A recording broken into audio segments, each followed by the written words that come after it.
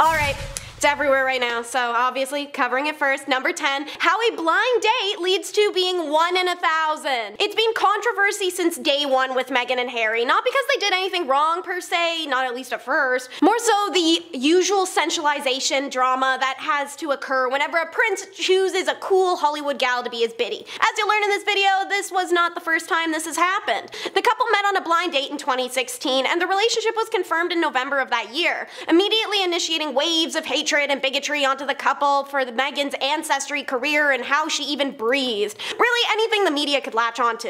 This onslaught is what promoted the couple to step back from the royal family in 2020, instead splitting time between the UK and North America and finding their own financial endeavors. They also made the rare royal move to take legal action against paparazzi for the excessive negative tabloid attention, part of which was exasperated by Meghan's dad sharing all her personal business with literally anyone who'll listen. That's part of the reason Meghan only had one guest of her own at their wedding that contained thousands, her mother. Since their marriage, all the scandal has revolved around the Oprah interview, podcasts, novels, and broadcast interviews. But now, as of this week, it's coming from suspicions that Harry and Meghan are taking a break. This follows Meghan's $20 million Spotify agreement being cancelled and causing apparent financial plight for two people that are already worth millions of dollars. Evidently, living all your lives out loud in this fashion from day one of a relationship will halt its healthy progression. But a source close to them is saying that this time apart in different continents isn't a breakup, rather time apart couple needs. I want to follow that up with the very similar story of the American divorcee, number 9. Like the gravy and mash that the Brits oh so love, this is scandal ladled onto scandal. In the early 1930s, Wallis Simpson was married to Prince Edward, was in line to become the king. By 1934, rumors had already started about the two having an affair, something they insisted that until their dying days never occurred. Anyways, when King George dropped in January of 1936 and Edward is crowned, he calls up Wallis, who proceeds to immediately divorce her husband. This now made her a 2-time divorcee, something the Prime Minister at the time stressed to Edward as being a bad idea. At the time, divorce was frowned upon, and the thought of a monarch marrying a divorcee, unheard of. Joke's on him though, because by December the Prime Minister is invited to the palace for a dinner where he's told by the new king his plans to marry Wallis anyway and abdicate. The Prime Minister and Edward's mother, Queen Mary, respond pretty much the same. What is wrong with you? Edward's reign lasted 324 days before he abdicated to marry the woman he loved. The couple was married in France on June 3rd of 1937 and promptly shipped to the Bahamas by Edward's family. Why?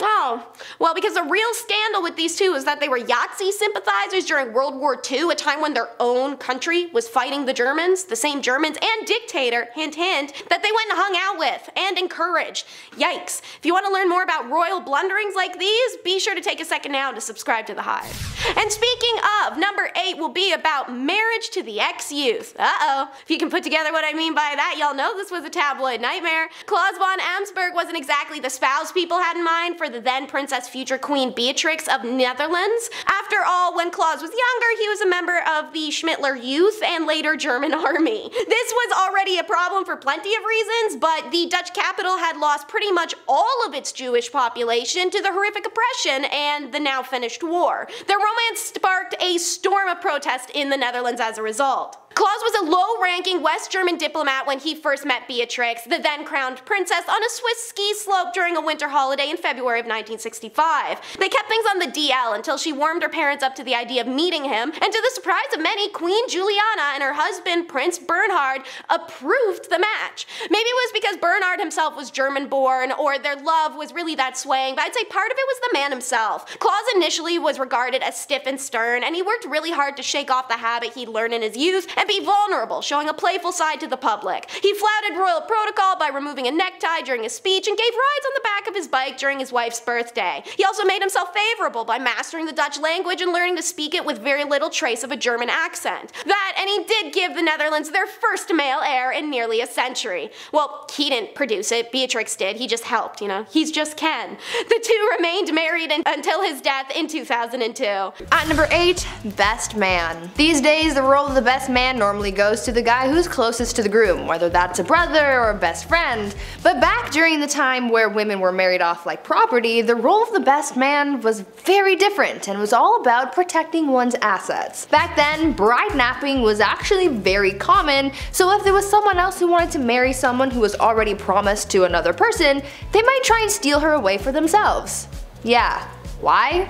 I don't know. This is where the best man came in. The best man's job was to protect the bride, and if she was stolen, the best man would be the one to enter whatever battle or duel was necessary to get the bride back.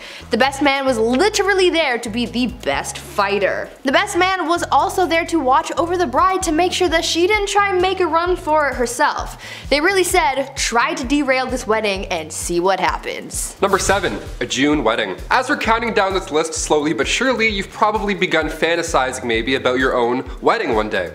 Maybe it's a beach wedding, maybe it's themed like a winter wonderland. Doesn't that sound cozy? It's your big day, get creative. They say the best month to get married is June, and from a Canadian point of view, I can absolutely agree with that. In ancient Roman times, however, getting married in June was a must, not just a thing you wanted to do.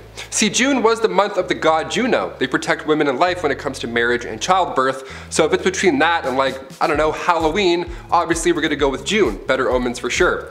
Another myth is that bathing was rarely done back then, so when majority of the population did finally, wash up at the end of May or beginning of June, that's often when it would happen. Everybody smelled nice, they felt good, and they wanted to celebrate. So it was perfect timing.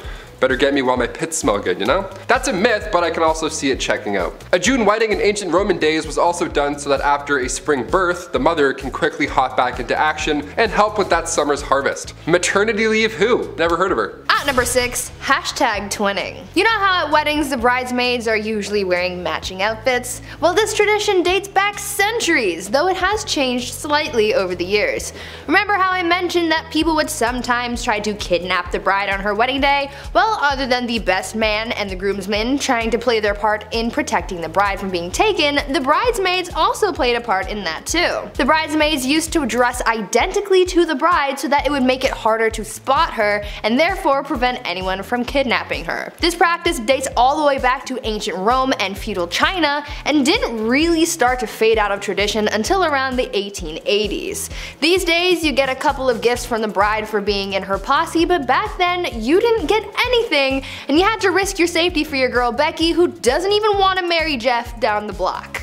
I don't know. Number 5. A toast. My favorite part of a wedding has to be the speeches or the toasts. They're always way too long or too personal, or you know what, just too depressing. Just way too sad, just tears. You're like, why? Why are we talking about this? It's a nerve-wracking part, even as a guest, just to get up randomly and be like, okay, look at me everyone, hi. No, I don't want to do that. Back in the 1800s though, only men were allowed to give these toasts. The oldest friend, the groom, the best man, and then the father of the bride. The whole thing would have been done in 8 minutes. Guys suck at speeches. They're just like, a lot of ums, that's all I'm saying. Wedding toasts go back as far as the 6th century BC. When Greeks were getting married, the father of the bride would drink the first glass of wine just to make sure it wasn't poisoned or anything. Romans would also drop a piece of burnt toast into the wine in order to make the wine taste less bitter, hence the term toast.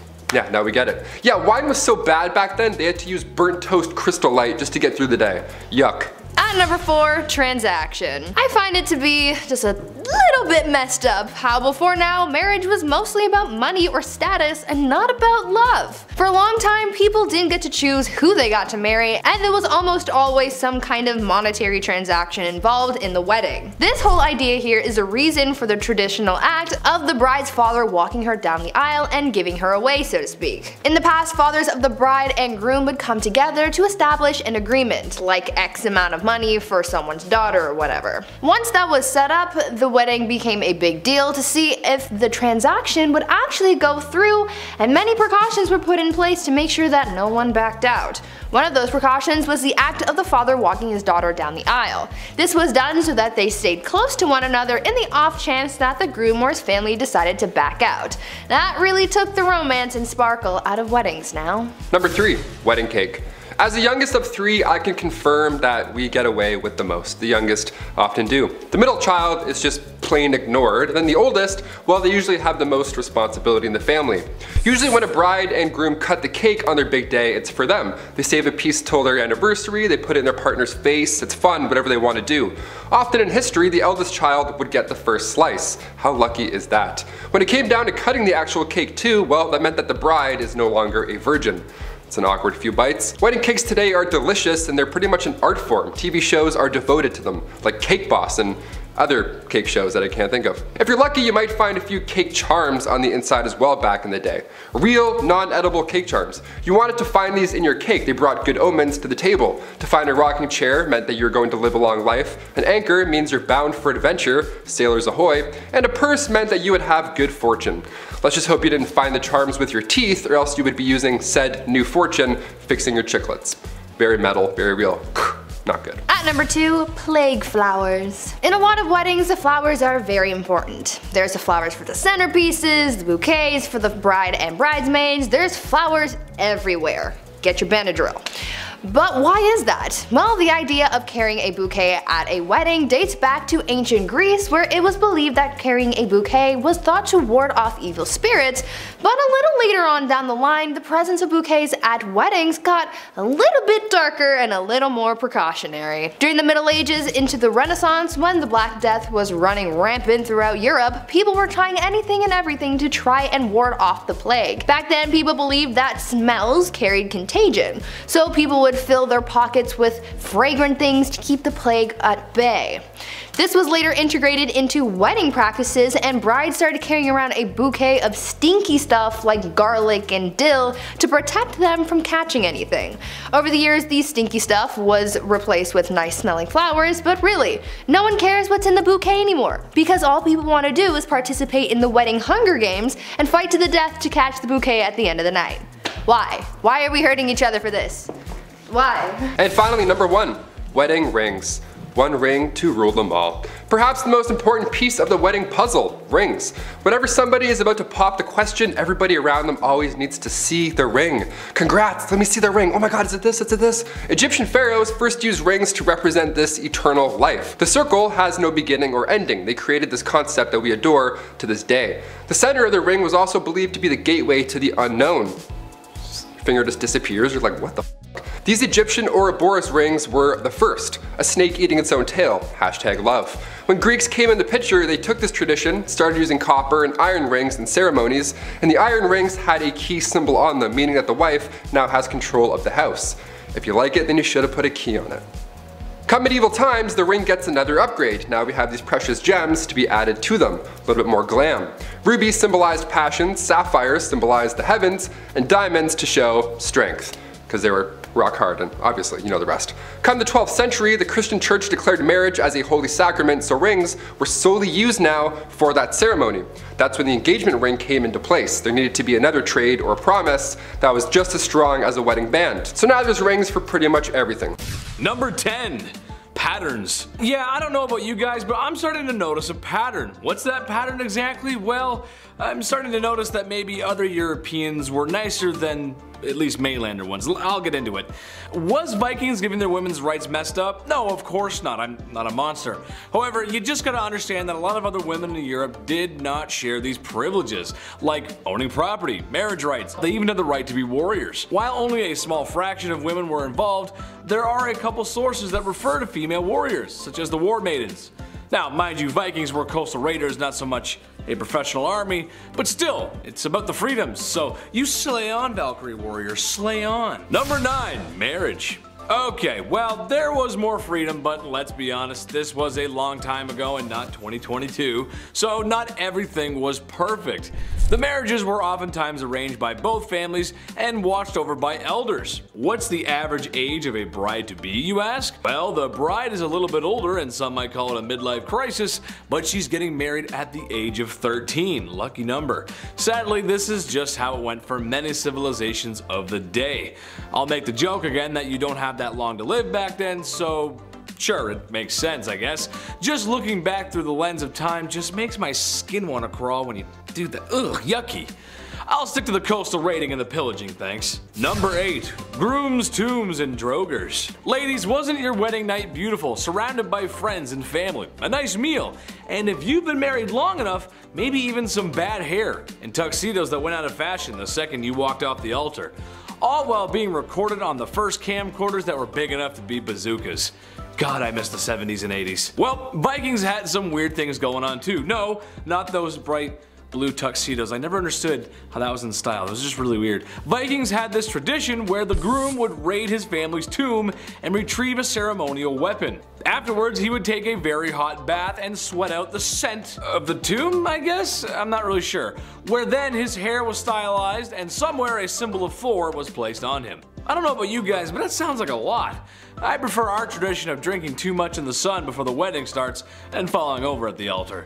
That's a much better one. Number 7, wrapped up. One of the weirdest superstitions and traditions that still carries on today is that the bride cannot be seen by the groom before she walks down the aisle at the wedding. Why? Well, it's bad luck. After all, that could ruin a marriage. Not like any other factors would have a hand in that. Like in-laws from hell or spending way too much money on the wedding, putting you in crippling debt right as you're just about to start your life together, right? Well, this was the way of the medieval wedding, and something used to even keep things mysterious was for the bride to wear a veil. It was thought that it would protect her from evil spirits, but also keep her from being seen by the groom, which honestly sounds like it might have been worse. So when the groom got to unwrap his wife, if he didn't like it, well, sucks to suck, brother. Just imagine your bride walking down the aisle and then, "Yes, I will get married to you. Let's do it." Number 6, Mr. Steal Yo Girl. This one's pretty messed up. I'm not even sure how this was even possible, but hey, here we go. So on your wedding night, it was the legal right of feudal lords to come on down to your place and shack up with your soon-to-be wife. What? Who most likely was a virgin? That's right, the government would come down and fornicate with your wife. Sounds just like the IRS. Anyway, this messed up tradition is somewhat shrouded in curiosity due to its extremely uncomfortable nature and its legitimacy.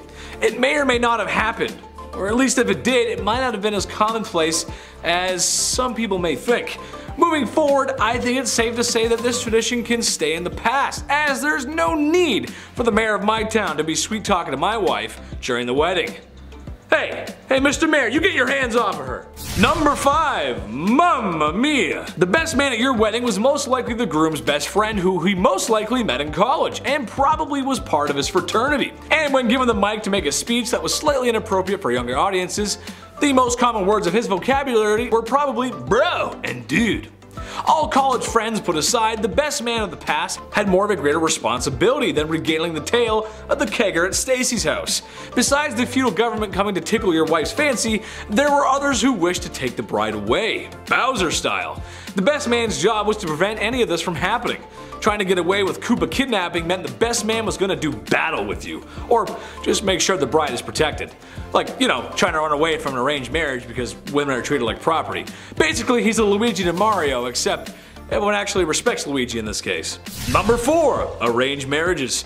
All this stuff sounds awful, and you might be thinking, why do these women go along with this? Well, it's because they didn't have a choice. A lot of women simply didn't have the right to choose who they married. Kind of a rough time for the ladies. I would also hardly call these marriages marriages, as it really was more the lines of something like a business deal or a proposal. Families promised daughters to others.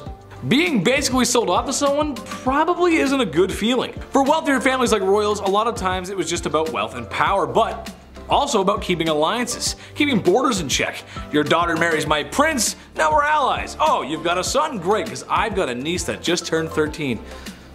Gross. Number 3, marital disputes. I like to joke around in this channel. Oh hell, who am I kidding? I like to joke around all the time. But this is kind of a touchy subject. But it's the truth, considering everything else that was going on, and it's not that far from the truth to say that women probably were not respected well inside the home either. This was a time long before equal rights and the resources that women today still need in case of domestic issues. I, as an internet comedian, cannot do the subject justice, as it's something of a more sincere conversation to be had. However, I can talk about it from the medieval times, and some men just needed to be put in the naughty corner bad. Life was a lot harder for the average Joe back then, which means it was a lot tougher for the average Jane. Tough conditions don't excuse men treating women that way, but what I'm saying is, it just wasn't a great time overall, especially for the women. Naughty, stay in the naughty corner, you bad medieval men, bad. Number 2, mail order. This kind of goes without saying, but men basically just got to pick a wife. Using money, power, or because somebody just owes you a favor. You get to pick out a wife. It was basically like shopping for a new car. You look around, check your options. Remember, this is the time when women were treated as property. Perhaps the biggest divide between men and women back then is that while men treat marriages like business or political agreements, they are still looking for love, where for a woman, she just doesn't have that option. Sometimes marriages go bad, but can you imagine what it would be like to be in a marriage you didn't even want to be in from the start? Man, that's rough. Number 1, married games. This one is just too weird not to mention. Divorces were not that common back then, till death do you part, and depending on if the church would even allow it, but however, in the ye olde times, in the land of Germany, there was a really messed up process called trial by combat, which basically meant when husbands and wives needed to work something out, or separating, they fought for it, Hunger Games style. The man was placed in a hole to level the playing field, and the woman had a sack of rocks that she would use. Not that any married couple today would ever want to hit each other over the head with anything, right? Come on, that's not you guys love each other. And when this display of happy matrimony was finished and a winner was declared, the other had their light snuffed out. In a nutshell, the only way to divorce or remarry was if your spouse ceased to exist. So, here's some weapons to deal with it. Go ahead, here you go. Crazy. And the wedding traditions of both ancient Rome and the ones of our modern day, we need to learn about number 10, the women of Sabine. So if you haven't seen it yet, we recently released the top 10 messed up marriage traditions in ancient Rome, and I definitely recommend giving these 2 videos a watch consecutively. As in that one, you'll learn more about the traditions and the ceremony itself. This video, more nitty gritty, baby. So, to recap, this story first takes place when Rome was first established, like fresh off the press, just a small military settlement in 753 BCE. As a result, its entire population was men, which, don't get me wrong, Roman soldiers could work with the same way Greek ones could, but because their mommies had done all the work for them their entire lives and now they can't wash dishes or even a shirt, they sought out replacement mommies, aka wives.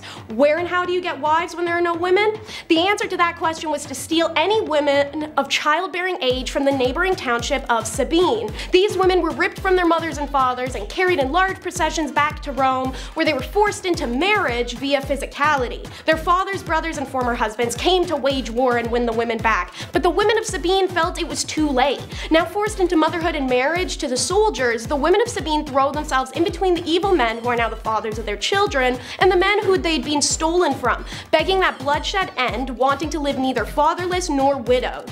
So a truce is called, and Sabine and Rome united their communities. So let's do a traditional breakdown in the following part of the countdown. What traditions ended up coming from this? Number 9 will be stolen goods. So one result of Rome literally starting off as a mass theft of ladies and their autonomy, it developed a super fun mindset and tradition that the only bride of value was one that hadn't been deflowered and had been stolen from her family. This went in 2 directions. So first, marriage continued to be theft, not like a ha ha ha, steal the bride. This was like actual theft of a person and a forceful marriage. This is how it was in the early days of Rome for a few hundo years. Obviously, it can't stay that way forever because people do feel love and some people want to get married in a non-effed up way, so the tradition goes the second way. That theft would be continued but as a consenting reenactment. In a consenting reenactment after the marriage ceremony, a bride would hug her father, then hold her mother, at which point the guests and the groomsmen would pull her from her mother's arms in a recreation of what happened to the Sabines,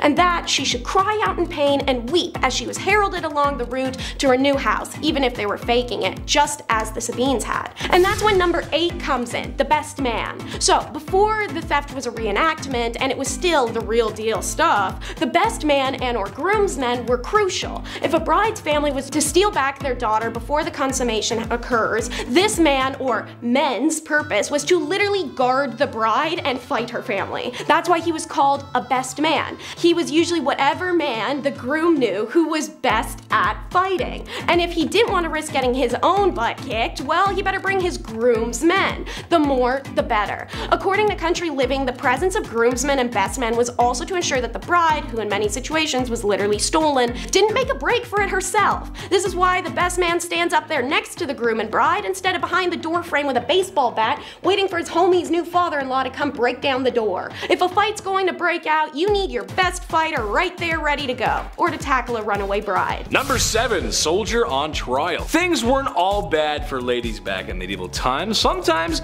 they were given the benefit of the doubt, like in medieval France for example, where if a woman did desire a divorce, there was a non-violent way to get one. She and her husband would meet in front of a group for proceedings regarding their marital prowess in the bedroom. Of course, why else would I be talking about it? Meaning she had to prove that he could not prove himself a man in the bedroom. Happens to a lot of guys. In a nutshell, that means a group of people would handle, grab, stare, and examine a man's gabagool, pichadillo, sausage, Woody the Woodpecker, the olive branch, the Edmund Fitzgerald, the ballpark hot dog, the ambassador, the trombone, the one-eyed Bob, and the heat-seeking trouser rocket. That's a You guys get the point. It was a very embarrassing process, but if he couldn't produce results in front of prying eyes, then, well, that means she's leaving. Do you imagine that? Number 6, no Irish grandma. In society, we've decided that there are rules and laws, and rules that really just need to be followed in order to have an effective society, like no harming others or laws that help keep us safe. However, there's some laws that just don't need to be said. Some rules are self-explanatory, like no diving in shallow water. Yeah, that makes sense. You don't want to hurt yourself. No pooping in public. Of course not. I would never. I promise. And you can't marry your nan. That's right, you can't marry your nan. Yes, that's right. A law from medieval Ireland hits us with a marriage law stating that no man shall marry the wife of his granddad. You see, that's when you didn't have to tell us. We knew that. I knew that. Everybody knew that. Marriage laws were changing at the time because of English rule, and a lot of other laws were changing too, but the close family nature of their marriages, well, things get a little confusing. It was just about the time. I'm not allowed to say I don't think, but it was that's what it was. So they were changing laws, but it was kind of gross. Ugh. Now I feel gross talking about it. Number 5. The bedroom handbook. Like previously said before, when you marry someone, it's for life. You learn to love, and you do the bedroom dance with that same person for the rest of your life. For some folks, this was their first time, and as we all know and remember, that can be awkward. Well, imagine if you had a booklet or an instruction manual on what to do when that time comes. Like a Lego manual. Although sometimes even those can be a little confusing. I always have to count the pieces. I get confused. Well, some churches back in the oldie times were doing such a thing. The Summe Confessorum, as it was known to be called. It detailed exactly on what days were allowed to make the devil's dance possible. By the time all the rules were read and followed, you were boiled down to a small window about once a week, or sometimes none at all. And especially not on Sundays. Ooh, you better not do that on Sunday, man. Ooh, that's the wrong time to do it. Never do it on Sunday. Number 4, Dragonborn? This is actually kind of cool. So, in Viking and Norse weddings, there was a very unique tradition. We'll call it a tradition where the very handsome and brave groom would be tasked with a quest. Like something right out of Skyrim, actually. The groom was tasked with entering his family tomb and retrieving and or placing a ceremonial blade that acknowledges him tying the knot. Now, is that as cool as fighting off drogers and emptying literally every urn you see in search of gold and amethyst? No, it's not. However, I can't recommend entering anyone's grave before the invention of modern medicine. It's just not a great idea. But still cool nonetheless, hence it's on the list. Listen, I just got married. You on Grandpa's tomb, grab that knife, just go in there. Just go Grandpa died of smallpox. That's okay though. Go in there and grab it, no problem. You come out, I got it. And anyway, number 3, royal weddings. While poorer class citizens did sometimes marry for love and support, and to have someone to go through life with, as being a woman on her own back then would prove to be quite difficult. Sometimes difficult more than it should have been. Medieval times set a very troubling precedent for those at the top. A lot of times, princes, princesses, kings, queens, and really anyone who held power or land were oftentimes married off to benefit that of a nation or a kingdom from which they came. In a nutshell, these marriages were political agreements, not holy matrimony, if you can call it that. Many times in history, nations swapped sons and daughters in order to save a little skin. Some marriages might go sour over time, but imagine one that you didn't want to be in from the start. Oof. And if you speak up, your whole kingdom might collapse.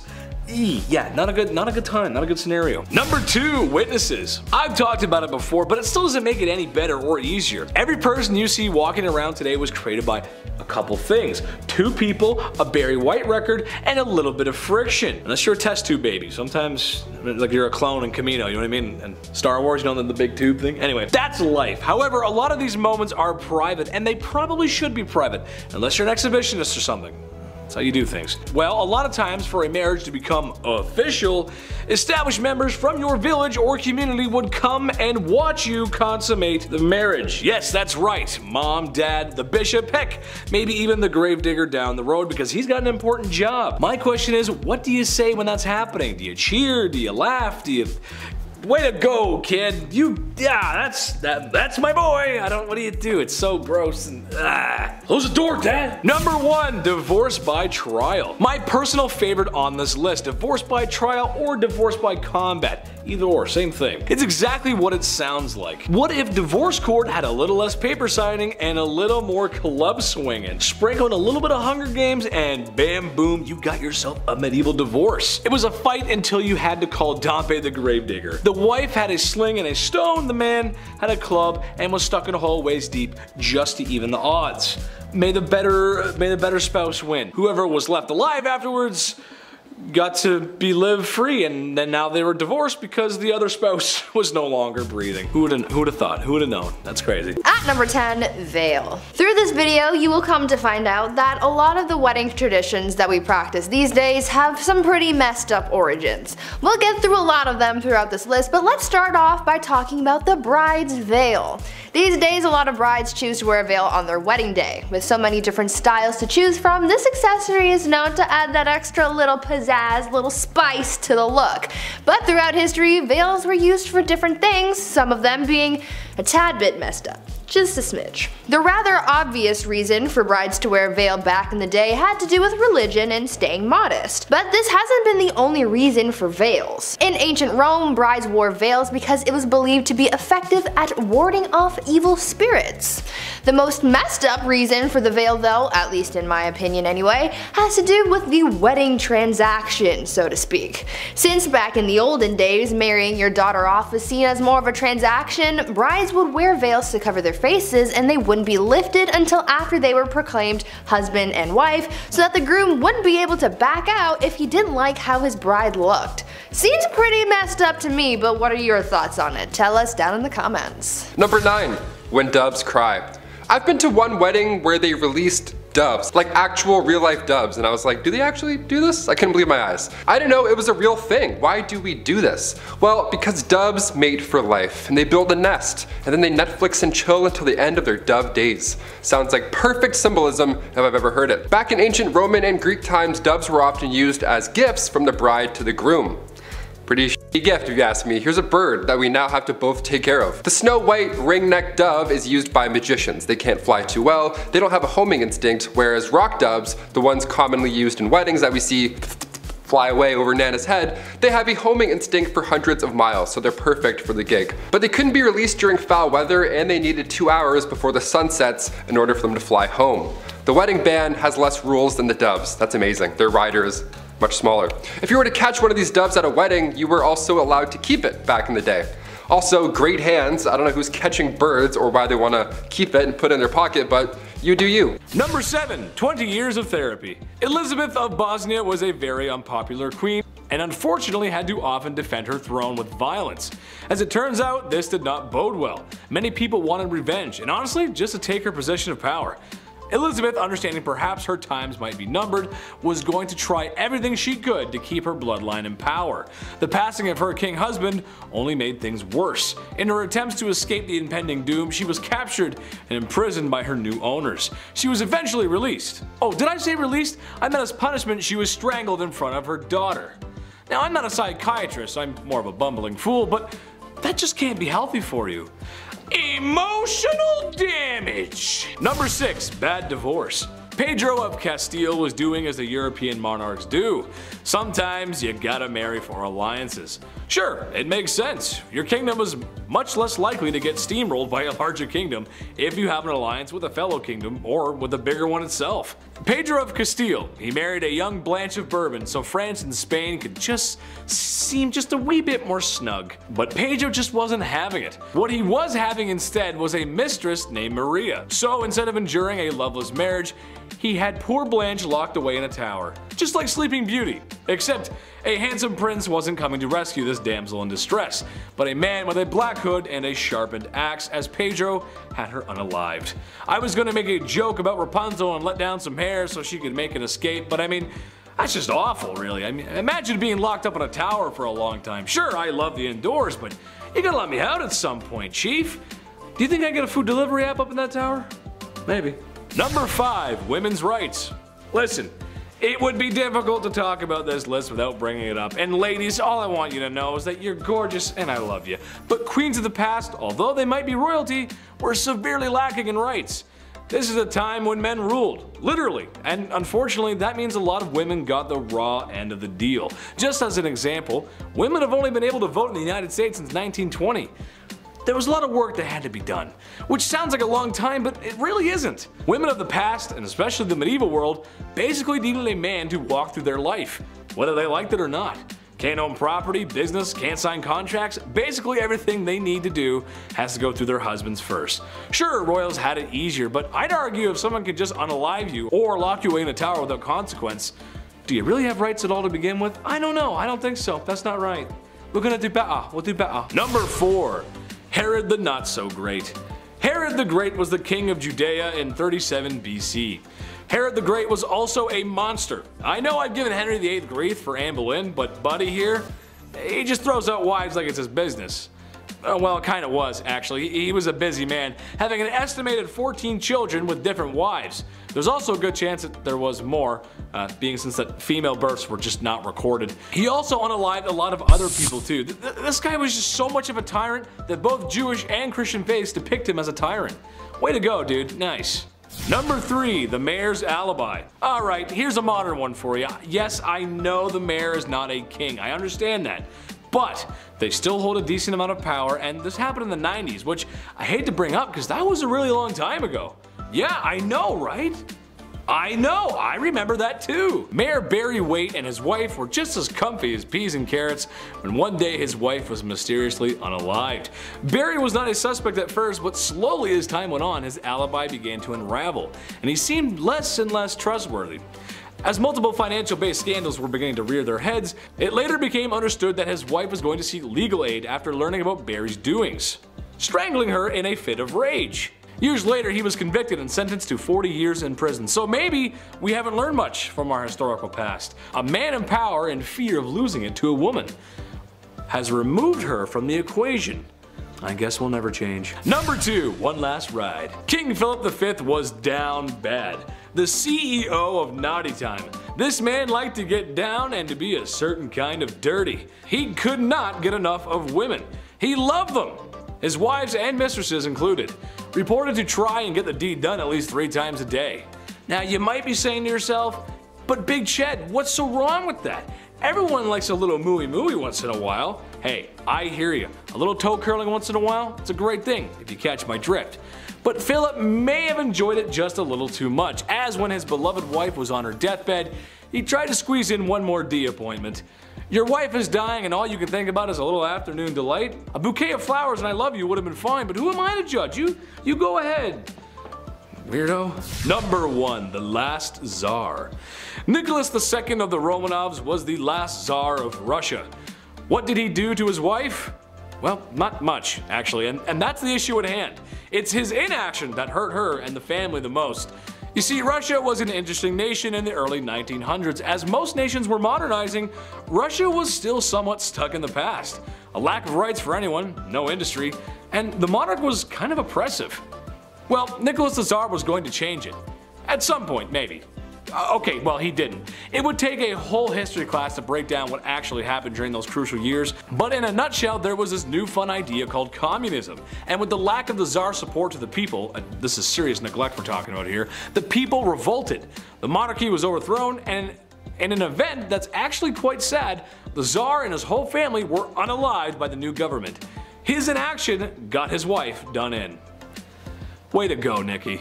At number 10, watching consummation. Back in medieval times, depending on the century, weddings either meant a lot or meant nothing at all. If it was the early medieval age, then no one really gave a hoot about marriage, and I'll get to that later. But later, in the medieval age, marriage became a holy sacrament, and this sacrament had to be consummated. On the night of the couple's wedding, they would do the good old brown chicken, brown cow, boom boom pow, OMG wow, which could have been a positive or negative experience depending depending on circumstance, but it was also a little weird because there would be people watching it all happen. That's right guys, after the ceremony and reception, people would follow the bride and groom up to the bedroom and be like, hey Joe, grab the popcorn, we're watching the live showing of 50 Shades of Grey. And Joe would be like, yo bet, and then that's exactly how it happened. Anyways, this was all done so that there were witnesses to the consummation, so that the marriage's validity could be backed up. So if anyone tried to deny that their marriage was legit, Joe with the popcorn would be able to back up the bride and groom and confirm that everything happened.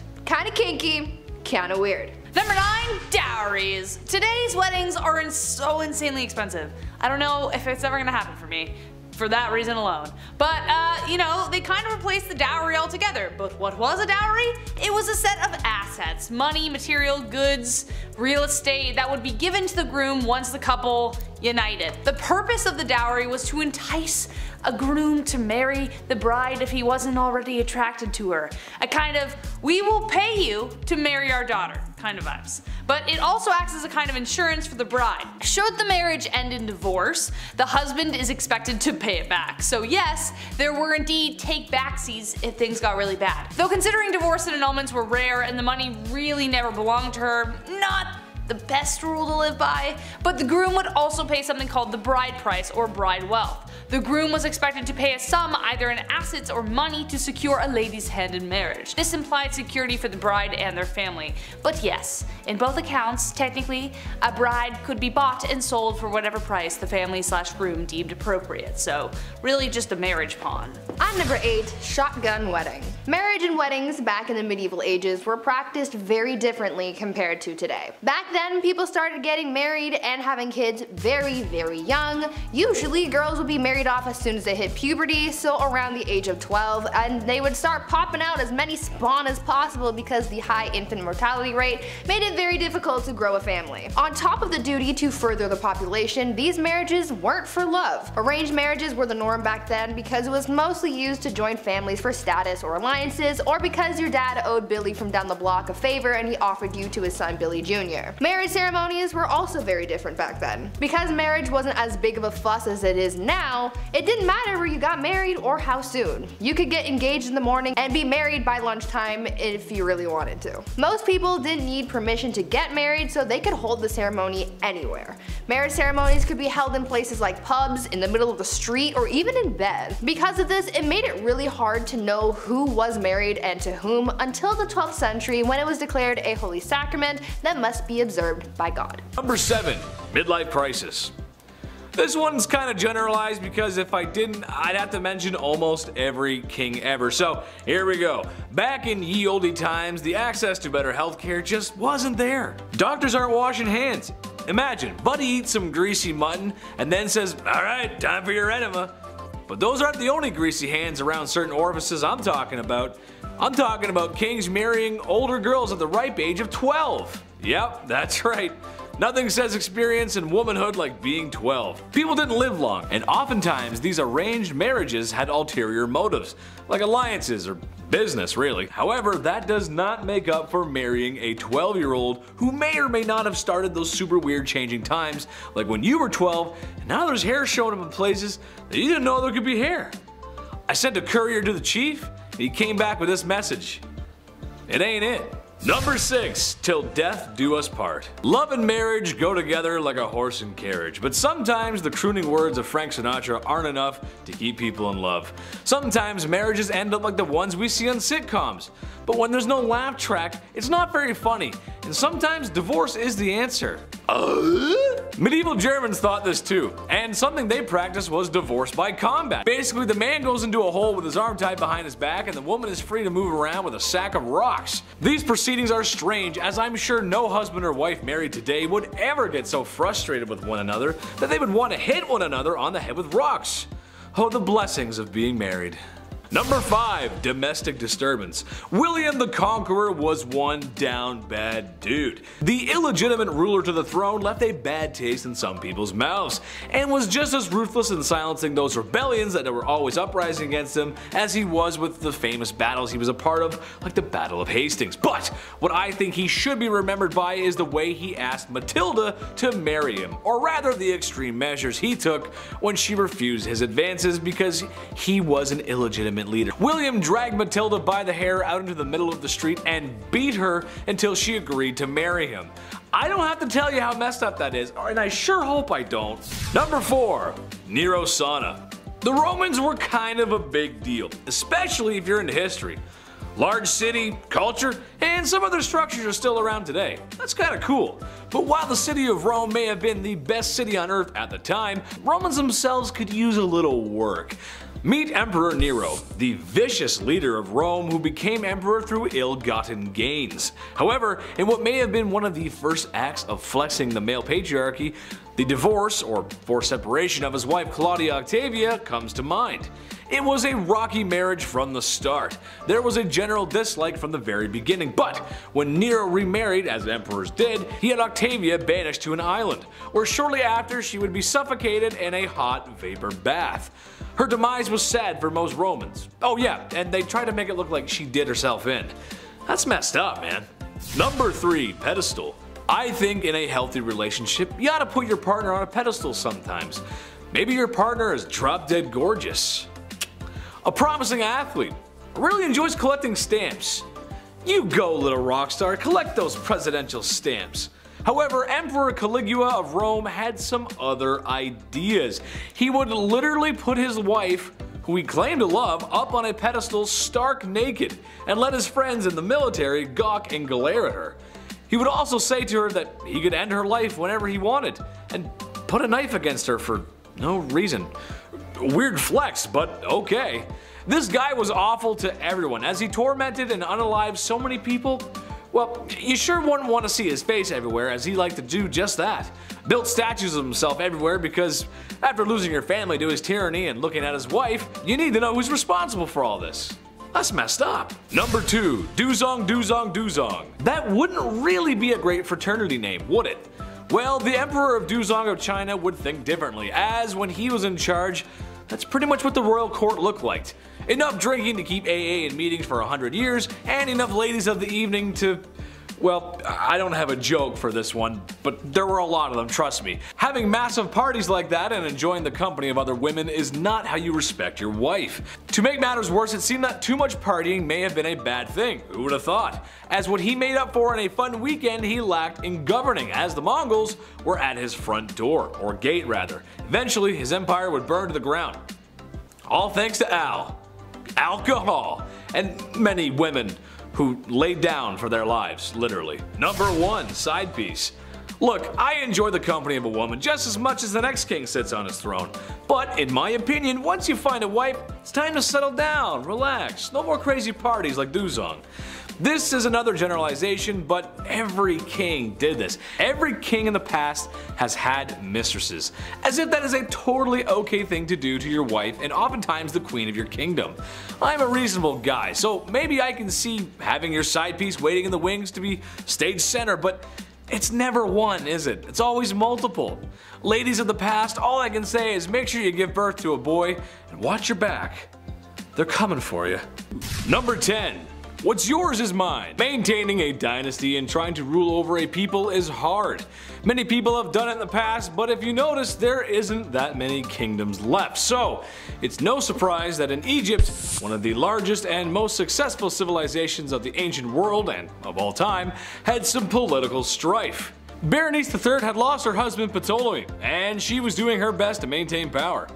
In some serious Alabama energy, Ptolemy XI was made king, a stepson and half-brother. The man wanted it all to himself, and can you blame him? I mean, look at the pyramids. Nice, I'd want him too. He promptly unalived his new queen because power moves. Some people didn't like this, and in some form of poetic justice, he was unalived. By the people. What's the lesson in this one? Maybe that you can't trust your strange, closely knit inbred family members? I'm not sure, honestly, but it's just messed up.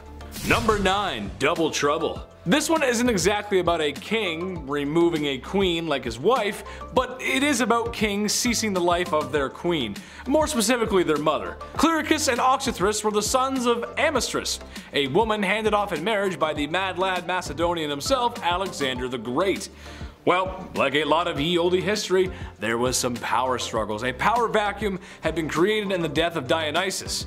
You'd think that wouldn't happen over and over again, but you'll find that a lot in history. The power struggle was solved, and eventually Amystress retired and remarried. Named a town after herself. Things were okay for Amystress. Things were good. But one day her sons came to visit and noticed the Mon looked a little thirsty. So they drowned her in a river in a power grab that pretty much immediately backfired, as they too were unalived by the next guy in line. Pretty similar to the last story, but that's history, isn't it? Number 8. One too many. Sometimes when you're king, you're gonna have more than one wife that's 6 feet under.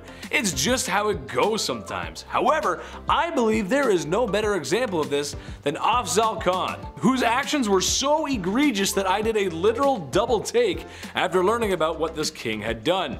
See, Afzal didn't just unalive one wife or a couple like history's favorite King Henry VIII. No, my busy bees. He is responsible for the termination of 63 wives, not wives. I'm not sure what kind of guy would make that kind of mistake. In fear of losing them to an invader who treated women slightly better, he had his soldiers give them a tall glass of drowning. Those who tried to escape were cut down without mercy. Yeah, I lived next door to the chief. He invited me in for a cup of tea. I sat down and he said, "That ain't it." You know something's messed up if I'm overusing that joke. Number 7. Volund the Smith. Volund the Smith was in love with a Valkyrie, which honestly is just really cool. Come on, I mean, who gets to be in love with a Valkyrie? And after a brief marriage, the Valkyrie had to go back to what they do best, which is to pick up soldiers who have perished in battle. As Volund was going full Marvin's room over the grief of his loss, he was kidnapped by a king who imprisoned him to marry his daughter. The king was so serious that he had Volund's hamstrings cut, so he could not escape his captivity. So to get back at the king, he slayed his 2 sons and fashioned a goblet with jewels made from their eyes. Knocked up the king's daughter and blew that popsicle stand. Sure, it wasn't his wife yet exactly, but she was gonna be if he hadn't have turned her brothers into everyone's least favorite set of dinnerware. Take note of this one, folks. Don't do this one at home. Number 6. Leif Erikson Day. Yes, the very same from SpongeBob SquarePants. Leif Erikson, the first European to land in North America. Hundreds of years before everyone's new least favorite explorer Christopher Columbus discovered the Americas. A Viking man leads an expedition that honestly must have been just the worst. Sea travel just wasn't great back then. This really was a huge moment in history, one for the ages. But imagine breaking the news to his wife. "Listen honey, I know you've been hard at work cleaning and cooking and taking care of our children, and we both know I've been a great husband with all my drinking and fighting and all the mistresses I may or may not keep. So I just want you to know that I'm going to sail across the ocean for months and build a settlement in a completely different corner of the earth. Okay, bye. See you later. Yeah, I'll write you." Number 5. Eric the Red. Probably the most infamous Viking who ever lived, and the father of Leif Erikson was Eric the Red. He earned this name most likely because of his gorgeous red hair and beard, or it could be because he's the bloodthirsty Viking of your worst nightmares. When you think of the classic Viking, this is really what comes to mind. A drinking brute who could cleave a man in twain with a swing of his war axe. What I'm getting at is, getting bloodstains out of clothes is difficult today, but imagine what it was like back then. Yikes.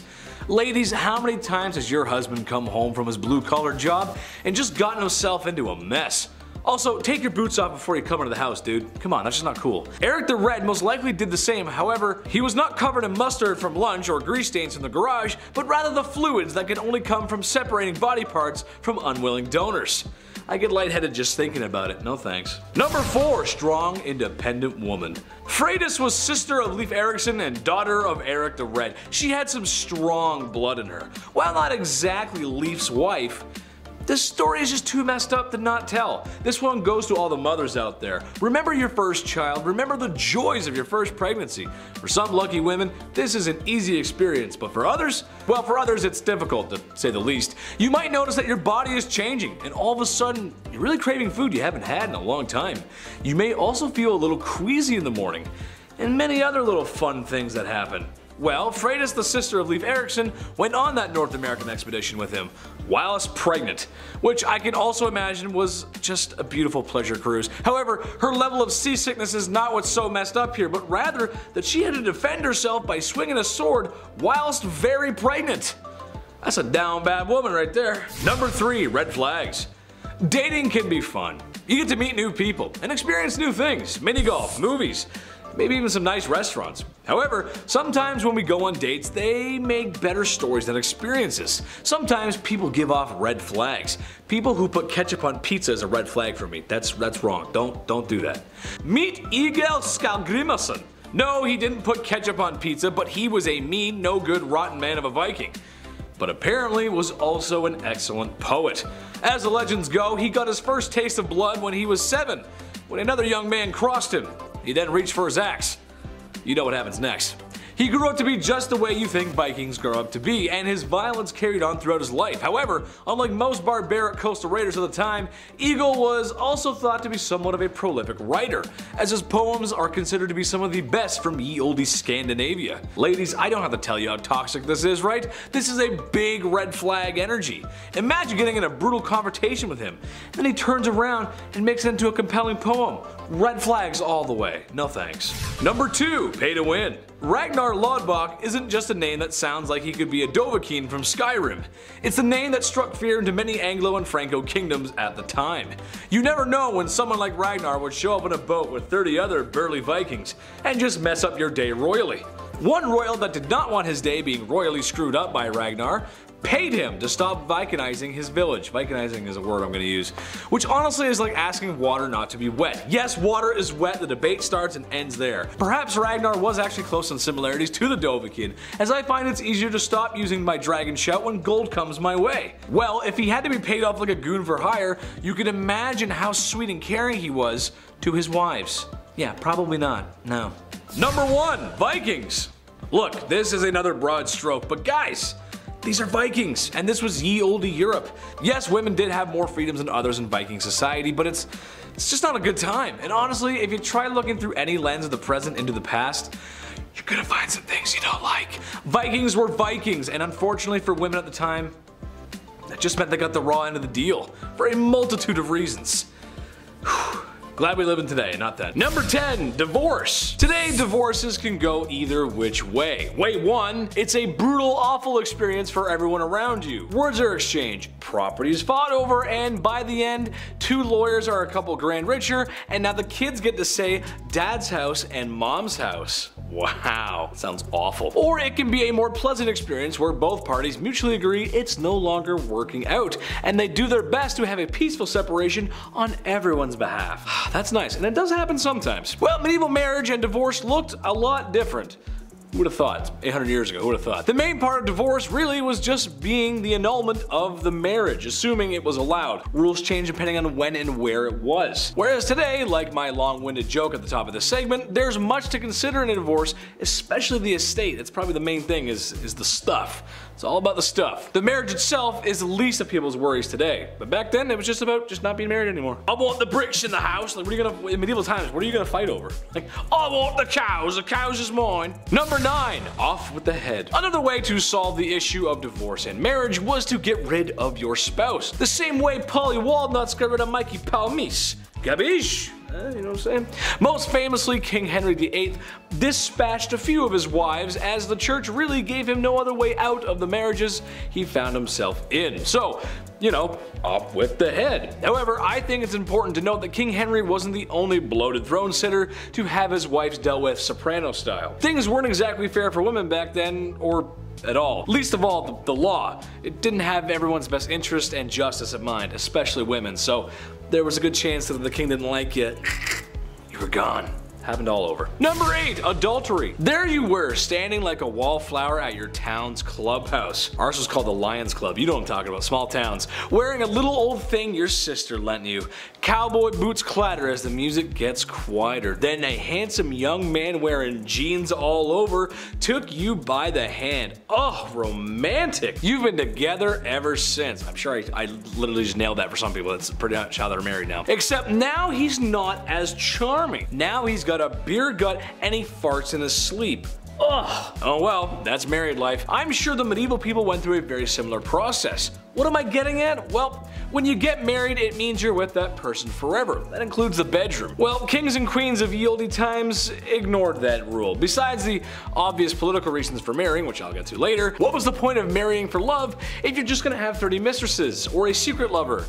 I would list the kings and queens who partook in this, but it would simply be easier to list those that didn't partake in that. You know what I mean though? What's the point? What's the whole point of doing it if you're just gonna, yes, we'll love you together forever, and then, how you doing? It just doesn't make any sense. Number 7, blood. Ladies, if your husband's dungeon crawling wasn't enough to creep you out, then the poor Viking women had more strange traditions for you. The Gothi, or basically a Viking priest, who makes the wedding happen, would often sacrifice an animal in front of the whole wedding to prove that he was capable of commencing a wedding, pouring blood on himself and oftentimes spraying the newlyweds, as it was seen as good for some strange reason. For immediate family, you might want to sit back as you're in the splash zone. And because this is the time before well-taught and understood sanitation, I'm sure there was a grand feast afterwards. I'm sure that won't make anyone sick, right? Number 6, quiet time. You might be thinking to yourself, okay, Big Jed, having blood sprayed on me at my wedding is kinda messed up. But you haven't made your chief joke yet. Does that mean there's something worse than impersonating 1976 Carrie at our wedding? Well, yes there is. And actually, I'm glad you asked. So, when two people fall in love and get married, and maybe have a little bit too much champagne, they go home to put on the final signatures of the marriage. If you catch my drift. Two young lovers dancing the devil's dance in the bedroom sheets for the first time because everybody waits until marriage. However, for Viking women, there's a tradition that us today would be mostly uncomfortable with. Or, I mean, at least if you don't have an OnlyFans, maybe not, I don't know. But when the young couple went back to do what young couples do, they had witnesses. Oh yeah, that's right. At least 6 witnesses apparently, just to make sure things go over smoothly. I moseyed on into town the other day and you know what the chief said? That ain't it. Number 5, housewife. Ladies, I hear ya. No woman wants to be told by a man to cook, clean, and be a housewife. But for Viking wives, this was half the case. Not so much misogynistic as it was just really a necessity. While a lot of Viking life was more than naval raids and pillaging, and while women warriors most likely took part in said pillaging, the women in Viking civilizations did a lot of work at home. Cooking, making clothes, and a whole list of duties that I know I could never do. Truth of the matter is, Vikings were big burly fighters and still required the tender care of a woman. All patriarchy aside, imagine how hard life would have been back then without one another. As for today, I don't think you understand how hard it would be for me personally to sew a hole in my own clothes. Many of underwear have been lost to me, not being able to sew so long underwear. Number 4, score! I heard you work with the companions. What do? Fetch the mead? That's a Skyrim reference for anyone that's not sure what that is. It should come as no surprise to anyone that the Vikings enjoyed a little drinky poo once in a while, and by that I mean all the time. Famous for their beers, meads, and wines, Vikings drank to drink. For just about any reason, really. Alcohol played a big role in Viking society, as did in many other civilizations of the past. However, this may have had something to do with the mistreatment of their wives. Think about it for a minute. Has your dad ever been drinking a whole case of beer in the sun on a hot summer weekend, where he then proceeded to say things that he's been thinking but needed the liquor courage to say it? And when he said these things, was it not the most nonsensical thing you ever heard? Well, I'm sure that happened to the Vikings too. Just, it was freezing cold out and the men weren't wearing a fresh pair of white sneakers for mowing the lawn, which doesn't really make any sense when you think about it. This may be why women were allowed to leave marriages if they were mistreated. Number 3, divorce process. Unlike other women in Europe, Viking women had the option to opt out of their marriages. A divorce for other women in Europe may just cost them their lives. Looking at you, King Henry VIII. However, the process of divorcing is rather awkward. Not that I would know, but I feel like a divorce should be somewhat of a private matter. Unless of course you're 90s trailer trash and you end up on Jerry Springer. That ain't my baby! That is not my baby! But even regular folks like you and me can still have their dirty laundry out to air, especially if your marriage is property and children to decide over. While not as messy as daytime television from a forgotten era, the Vikings made their divorces rather public, as that was the divorce process itself. The woman would have to call witnesses to the married bed, or rather just the home, and declare she was divorced. Imagine being pulled off a grueling day's work to be told the lady from the other side of the village is getting divorced. I'm gonna get back to my farm, lady. Jeez. Number 2. Far out, man. As if drinking copious amounts of ale and mead wasn't enough to upset a marriage, how about some recreational use of some wacky substances? Vikings were known for going in a berserker mode when in battle. a seemingly blind fit of rage that would see anyone or anything in the Vikings' way cut down without mercy. There may have been an answer for this aberrant behavior. Mushrooms. Yes, that kind. Some scientists believe that these mushrooms with mind-altering effects grew in areas not too far from the Vikings, and once discovered would lead to some interesting results. Because a large man with a very sharp axe and a belly full of beer is exactly who should be consuming the same kind of mushrooms that may or may not make Pink Floyd's album sound 10 times better. Number 1. Naughty Naughty. The Chief came sailing into port today and said this isn't it. That's right, I did 2 Chief jokes today because that's how messed up this is. Viking men of the past, I'm putting you in the naughty corner, bad Vikings. See, like previously mentioned, Vikings were more than just coastal pirates. They had villages, farms, etc. Just like the rest of Europe. But alas, they did do some pillaging. Oftentimes when going on a raid, one of the many things that was taken from other civilizations and villages was women. Oh yes, not just stocks of gold and grain, but the village's women too. Where they would be taken back to the Vikings, where they would be put into YouTube's least favorite S word for well, you could probably guess what for. Some were married off and some were probably put to work. This is why the Vikings are going in the naughty corner.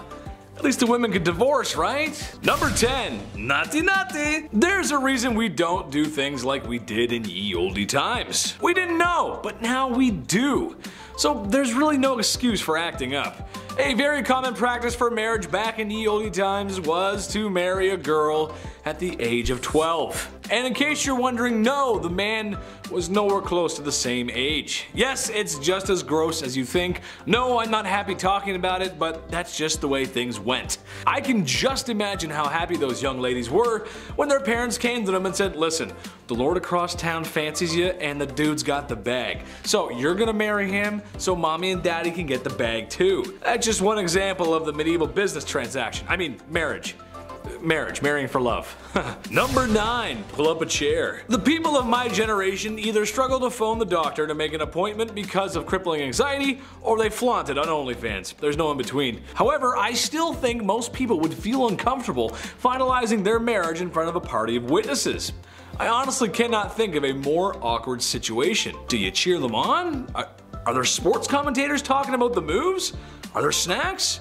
You could be there for 30 seconds, or 10 minutes depending on who you're watching. It just seems like a lot of unpleasant viewing to walk out of a room later to then all agree that yes indeed, that couple is married now. But hey, that's just how it went. Witnesses or family would watch you do what animals do on the Discovery Channel. Number 8. The Birth Factory. Soap and sanitation is one of the greatest things ever invented. Don't you just love taking a hot shower after a long day? Oh, I know I do. Hygiene was not the greatest back then, and while not the only factor, it did contribute to a high infant mortality rate.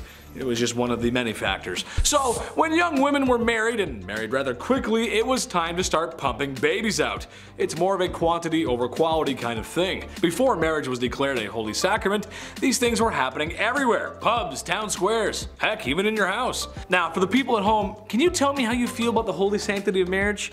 Especially after you've been married for more than 10 years. Does it feel good? I bet it does. Now here is a name we all know well, but not for this reason. Number 7 is Wedding Apstantasia. Marie Antoinette and Louis were married before they ever even met. On April 19th, 1770 in Vienna, Marie's older brother, Archduke Ferdinand, was the stand-in for her soon-to-be groom. Ferdinand literally stood at the altar as Mary walked down. They exchanged their vows, exchanged the rings. Jury's out on if the kiss part happened, but it was actually 2 days later that Marie left the country for the real deal wedding and groom. If you want to learn more about being wedded in absentia, how that works and where it comes from, check out my recent vid, The Top 10 Messed Up Marriage Traditions in Ancient Rome. It's on May 16th of 1770 that she and Louis are finally properly married at Versailles, a day after meeting for the first time in person. As was the custom, the groom's grandfather accompanied the newlyweds to the bedchamber. He blessed their bed, kissed them both, left them to produce a royal heir. However, this teenage couple was hiding a dark secret behind bedroom doors. Not only did they not have a baby, but they didn't even try. The couple didn't consummate their marriage for 7 years, and it caused a massive scandal. How could they not produce an heir? It was her job as a queen, and Louis needed to maintain the royal lineage. Historians have speculated why the couple didn't consummate consummate their marriage all that time. So did the public in the 1700s, but the reasons are usually dumb witchcraft stuff. Nowadays it's assumed maybe Louis had a condition that affected his abilities, or maybe she experienced too much pain when they were trying. Honest answer, I think it's because they were young, the two probably weren't ready, and puberty probably hadn't done its thing and given them the drive. Either way, scandal ensued and the story ultimately ends with heads rolling. This modern blonde is a different story, however, because she came just short of being the runaway bride. Number 6. As a wedding planner myself, I can tell y'all it's supposed to be tears of joy on your wedding day, not tears of get this bastard away from me right now, so help me God. Which was kind of the vibe that Prince Charlene of Monaco's wedding to Prince Albert II gave. Prince Albert and then Charlene Wittstock met in 2007 at the Mare Nostrum International Swimming Meet in Monaco when Charlene was an Olympic swimmer. They were engaged by 2010, but unfortunately Albert really liked having extramarital affairs. He had 2 children out of wedlock, as is, and then, per Vanity Fair, to quote, days before the wedding it was reported that the future bride had attempted to flee Monaco after discovering that Albert, already the father of 2 illegitimate children, had fathered a 3rd love child during their 5-year courtship. Then the video footage of their wedding on July 1st of 2011 pops up and the bride is just bawling. Photos where she isn't, it's evident her smile is painfully forced. Post-wedding and the paternity lawsuit thrown at Albert, Charlene has gone on to insist that the wedding was the happiest day of her life and she felt absolutely zero despair. Her crying was the result of being overwhelmed. Since plenty of rumors of more affairs, potential divorce, and separate homes have arisen, nothing can be confirmed nor denied, and the couple remains married, raising twins. Here's a fun one, number 5, the Cougar Duchess. According to the Guinness Book of World Records, nobody on earth has held as many titles as the Duchess of Alba named Marie. She was known as a mover and shaker in the European social scene and regularly rubbed shoulders with everyone from royalty to Hollywood stars to ordinary people. With her striking frizzy hair, sometimes dyed red and most of the time white, Maria always displayed an eccentric, often outrageous fashion style. Throughout her 70s and 80s, she wore fishnet stockings and beaded anklets paired with loud dresses and lavish designer jackets. In other terms, she's your aunt that refuses to age, has no kids, a cool crib, and pulls up to the family function in a fur coat and leather skinnies at age 88. She was a badass. She was also married 3 times and widowed twice. What caught the public eye was that husband 1 and 2 were both younger than Maria. The second husband by 11 years, and then the husband she was married to until she died, that's the one that caused scandal. He was 25 years her junior, Alfonso Carabantes. Spanish King Juan Carlos openly labels Alfonso as a gold digger, hoping to get his hands on Maria's extensive fortune. All of 6 of her kids are horrified and do the most to try and stop the wedding. But the Duchess told Spanish radio, all of her children are being divorced, so they have no right to give her lectures on morality. I don't know why my children are causing problems. We aren't hurting anyone. Alfonso doesn't want anything. He's renounced everything. He doesn't want anything but me, she said. The couple was said to have had a super happy marriage until her death 3 years later in November of 2019. And speaking of age, how about the new religion in at number 4? At the beginning of Henry VIII's reign in 1509, the British crown showed no signs of wanting to leave Catholicism. Yet when Henry started pining for Anne Boleyn, who refused at first, unlike the other courtly women and her own sister, to put out no matter what he did, it drove the man crazy with desire, right to the point he made the unprecedented decision to straight up divorce his first wife so he could marry Anne. The first wife, Catherine of Aragon, had been passed down like a family heirloom to Henry when his older brother Arthur died. Henry wasn't the biggest fan and had already been denied an annulment in 1527, so in 1533, Henry just married Anne in secret. She was already pregnant with Elizabeth, and the ceremony took place in the middle of the night just before dawn at Whitehall. There was only 4 or 5 witnesses, mostly Henry's close friends, and then the marriage was kept under the strictest secrecy because Henry, of course, didn't have permission from the Pope to divorce, let alone remarry. When the Pope raises a fuss, Henry's reaction is to just casually declare himself the head of the Church of England and completely splinter the religion from Rome, thus starting a whole new branch of a religious faith. As if forcing an entire country to switch religions for your marriage wasn't controversial enough, he later beheaded his wife for reportedly cheating on him. Number 3 is kind of a cute story, the coupon dress. Though you wouldn't guess it by looking at the dress because honestly, it's the best royal wedding dress I've seen come out of British monarchy. But did you know, due to the post-war austerity measures, Princess Elizabeth had to use clothing ration coupons to buy her dress. Determined to get her dream dress despite the doom and gloom the empire was recovering from, Elizabeth, who was just a princess at the time, saved up clothing coupons in order to pay for the materials. She received an additional $200 as a gift from the government, and most iconically, ironically, brides-to-be all around England, excited about her upcoming nuptials, sent her hundreds of their own coupons. Overwhelmed, Elizabeth made sure to return these coupons to every single woman who sent one, especially given it was illegal for them to be given away in the first place. The dress was designed by Norman Hartnell, and what he created was certainly fit for a queen. Chinese silk, high neckline, tailored bodice, and a classic fit and flare silhouette. The ivory silk gown had a 13-foot-long train with the pattern installed by a Botticelli painting. The extra coupons, it said, went towards the extra materials needed to make it. It's incredible to think that the post-war restraint shown by the Queen in the last 1940s, less than a decade before her coronation. The scandalous nature of using coupons for a dress, ironically, was an afterthought, mostly pulled up once she became queen much later to try and besmear her for cheapness. Speaking of Elizabeth, for number 2, we'll talk about the snub. I don't care for royal drama, but the world knows that Diana was a gem, so Camilla can eat it. As you know, Diana was the lovely bride of Charles, the gross cheating weasel. To play devil's advocate, he always wanted Camilla and only her. The Queen and other royals kept them apart, and as a result, poor Diana suffered. Once she met her tragic end, Charles went happily about doting on Camilla as per usual. And now in recent times, as we all know, he married her. That's really it. That's the scandal. Everyone hates these two so much. Their marriage alone caused fury amongst everyone, including Elizabeth, who only begrudgingly allowed Charles to finally marry Camilla. Someone Elizabeth called that wicked woman and openly stated, "I want nothing to do with her." And number 1 on the countdown, will it be Catholic or cousin? Which is worse, guys? Which would you rather marry? Well, in 2023, there's nothing wrong with marrying the first option, but you should not be considering the second. Don't do that. But George IV, Prince of Wales, decided married both. In 1785, George secretly married Maria Fitzherbert, a twice-divorced commoner. I know. To make matters worse, she was Catholic. So not only was this match not approved, but at the time it was super illegal and technically made their marriage invalid. While courts and commoners and nobles alike berated the couple and scathingly referred to Maria as a mistress instead of their queen, these two lived happily together for a super long time. But the prince was a tad broke. He spent all his winnings lavishly, and in order to settle the debts he'd built, the Parliament concocted a rather evil scheme. We'll pay it off, give you a new fortune, but you have to publicly deny being married to Maria.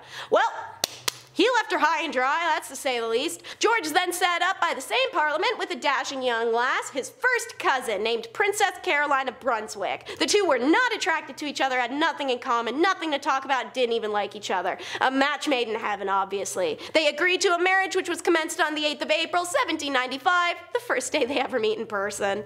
Number 10.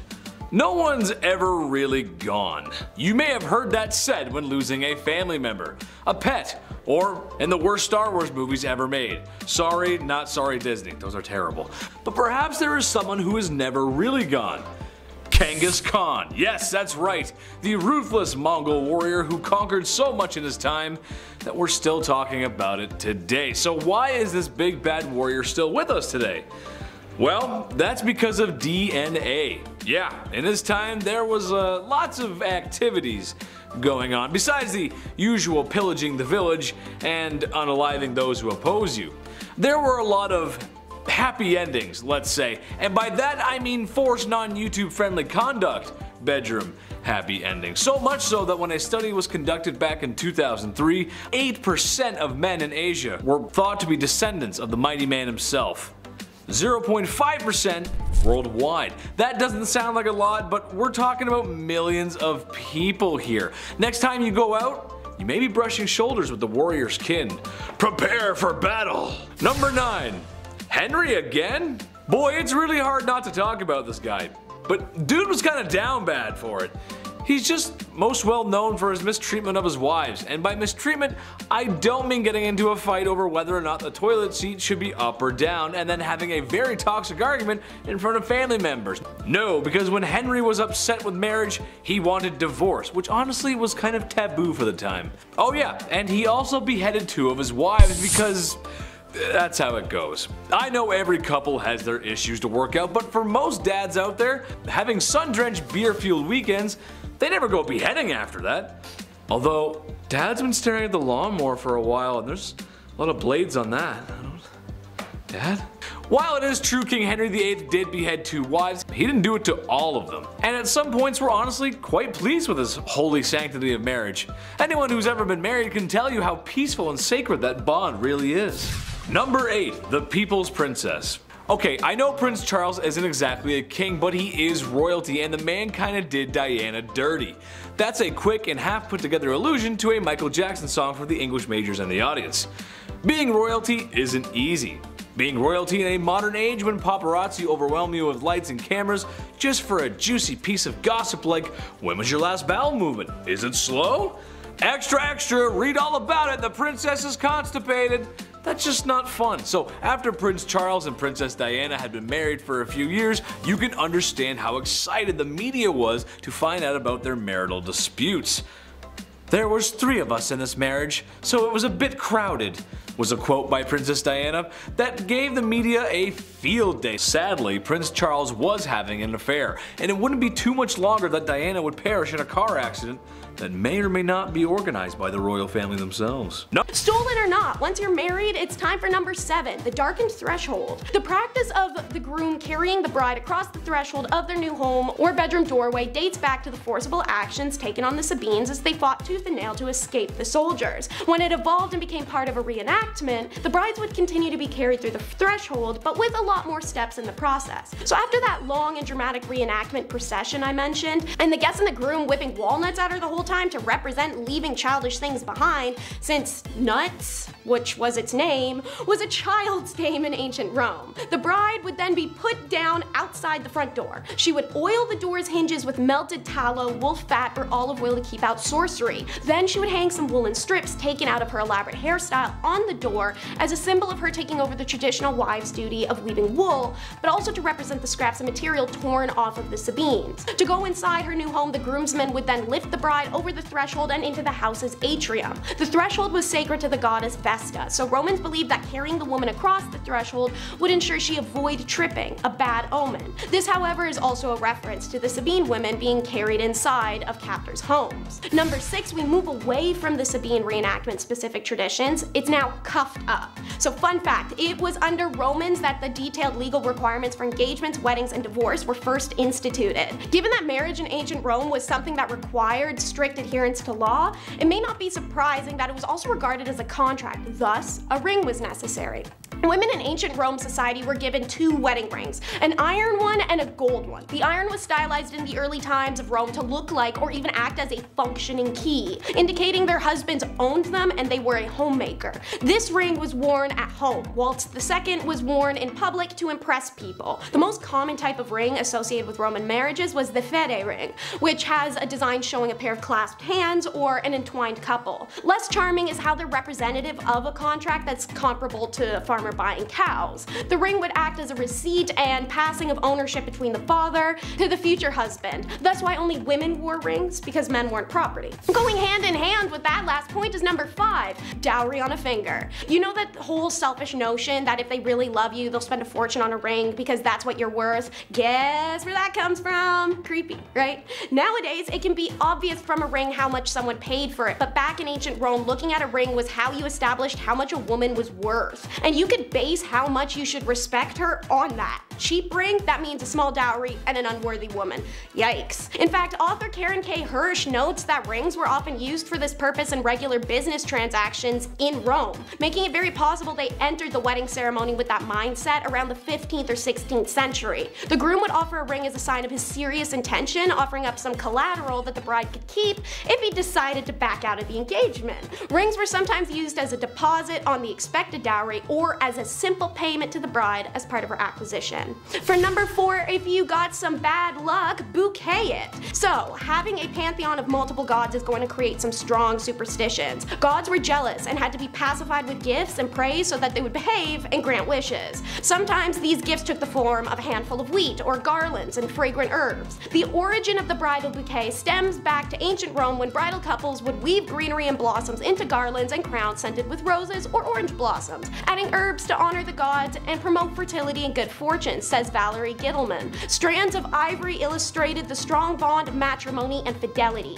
while white blossoms symbolize sweetness and happiness. Sheaves of wheat, for example, symbolize plenty and good harvests, i.e. fertility, which alongside faithfulness were the topmost virtues of ancient marriage. These garlands would be found on the altar spaces, on the groom's head, wound into the intricate 6-vestal bridal hairstyle, and naturally in the cluster the bride carries, all meant to ward off off evil spirits that might try to harm her. Speaking of hair and bridal beauty, how about the Roman candle for number 3? I talked about the flammeum in the last video about Roman marriage, but more so about what it represents and its purposes. As you may know, had you seen it, the flammeum is a oak yellow color. However, it didn't start this way, rather as a vibrant orange-red color designed to look like fire so it would scare off evil spirits. Also, it does explain the name flammeum to you. This flammeum also covered the bride's entire body in a 360 style, and originally they were weighed down with like heavy leaf garlands, precious stones, real rocks if you're broke. This was to prevent her, or at least try to slow her down if she was to try and run away.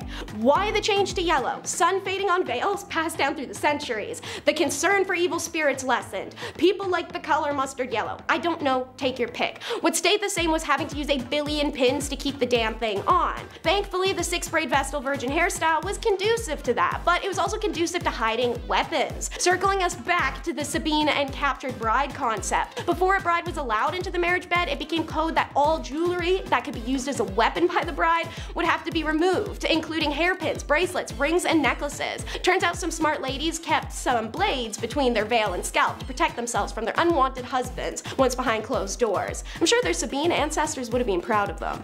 This one's a little odd, but you may now kiss the priest, in at number 2. Pre-Christianity, kissing in Rome was actually a greeting. Before you picture a hot and sloppy makeout sesh, that's not the case. I mean a peck or little brushy brush of the lips. It was done between strangers, nobility, and family. Hell, they had to put laws in place to get people to stop laying them on each other when pandemics would break out so less people would die. It wasn't a romantic thing in the slightest. Common for friends to kiss one another's closed eyelids, necks, and mouths, and considered a great privilege to greet members of your own family with a kiss. This rule was not to be broken or followed incorrectly. As Christianity took root in ancient Rome, the act of kissing became shamed alongside nudity, intercourse, and just about anything that was natural. What did remain was the kiss of peace. These were initially acceptable between men and women, but over time, Rome went from a kiss-friendly to no-tongue action township. Because God forbid you kiss someone thanks for the loaf of bread you bought and feel a tingle somewhere. I know you bought bread from her every day for the last 13 years before now and kissed her thanks every time,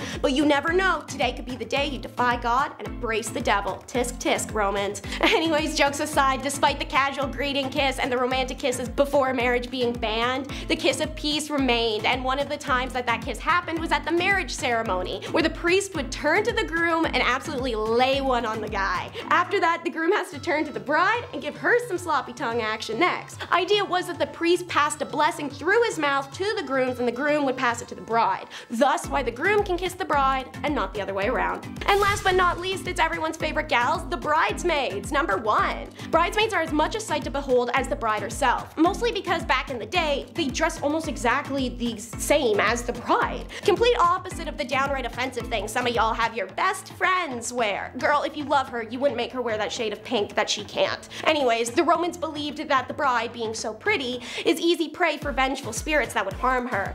Thus, the bouquets, the flammeum, and now the bridesmaids, aka decoy brides. These maidens' purposes were literally to confuse evil spirits. They would dress identical to each other in an outfit somewhat similar to the bride's own. Since the bridesmaids would be surrounding the bride and look so similar to one another, it was believed the evil spirits would become confused and fly off somewhere else. Reader's Digest also noted the use of bridesmaids in a similar fashion to the best man, confusing rival lovers or even criminals seeking to take the bride. As a result, the tradition of bridesmaids wearing identical dresses to the bride persisted until the 1880s. Of course, modern bridesmaids who consider the role less of an honor than a job with the terrible uniform should consider something else noted by Reader's Digest. In ancient times, bridesmaids were literally the bride's maids. At least these days, you're getting drunk on a yacht with her. Number 10.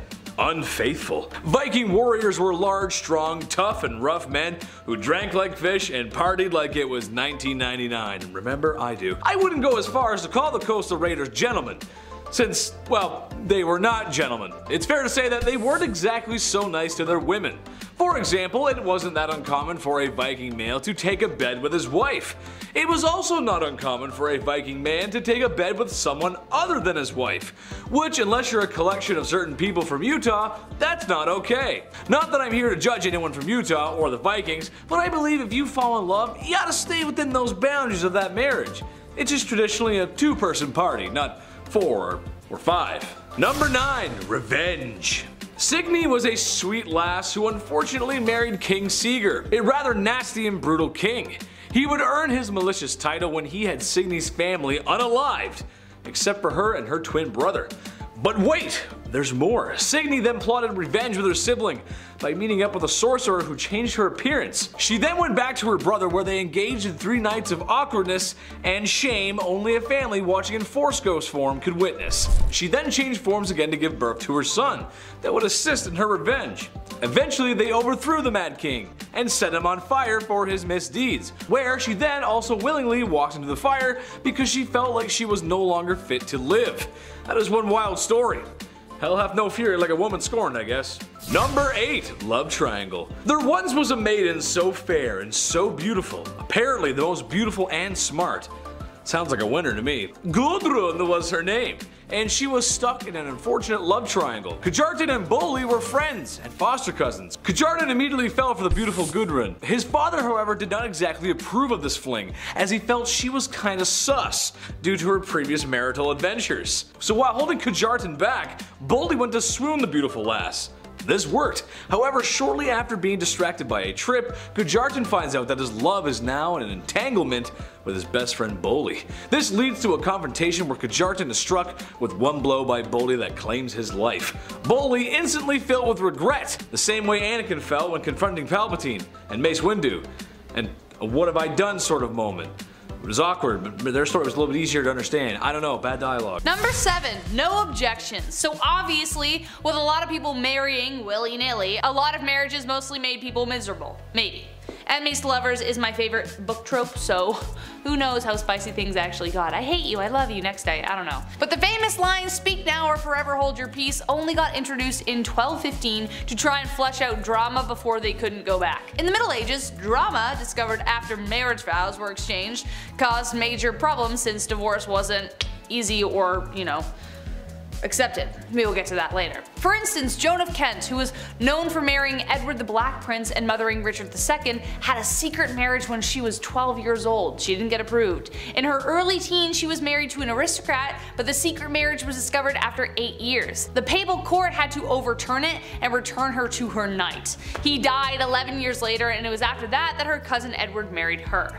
Wouldn't it have been nice to know that little detail before she married the aristocrat guy? Yeah, probably would have saved a lot of heartbreak, hence why the speak now or forever hold your peace was introduced. At number 6, shoes. Back in the days of old, shoes were apparently a huge staple in society. They were pointy and weird and expensive and complicated and were even integrated into marriage practices. During the wedding ceremony, it was a tradition for the father of the bride to take one of the bride's shoes and give it to the groom. The groom would then tap the bride on the head with the shoe in a token of his authority. But the shoe traditions don't stop at bopping people on the head like little bunny foo-foo. You know how these days there's a tradition of throwing the bouquet at weddings, and apparently whoever catches it is the next to get married? Well, that tradition sort of came from the medieval tradition of throwing shoes at weddings. Instead of throwing flowers, brides would throw shoes at their bridesmaids to determine who was next to walk down the aisle. Now this whole bride throwing things idea has failed me before because I caught a bouquet once and I'm as single as ever, so maybe someone needs to chuck a shoe at me or something this time.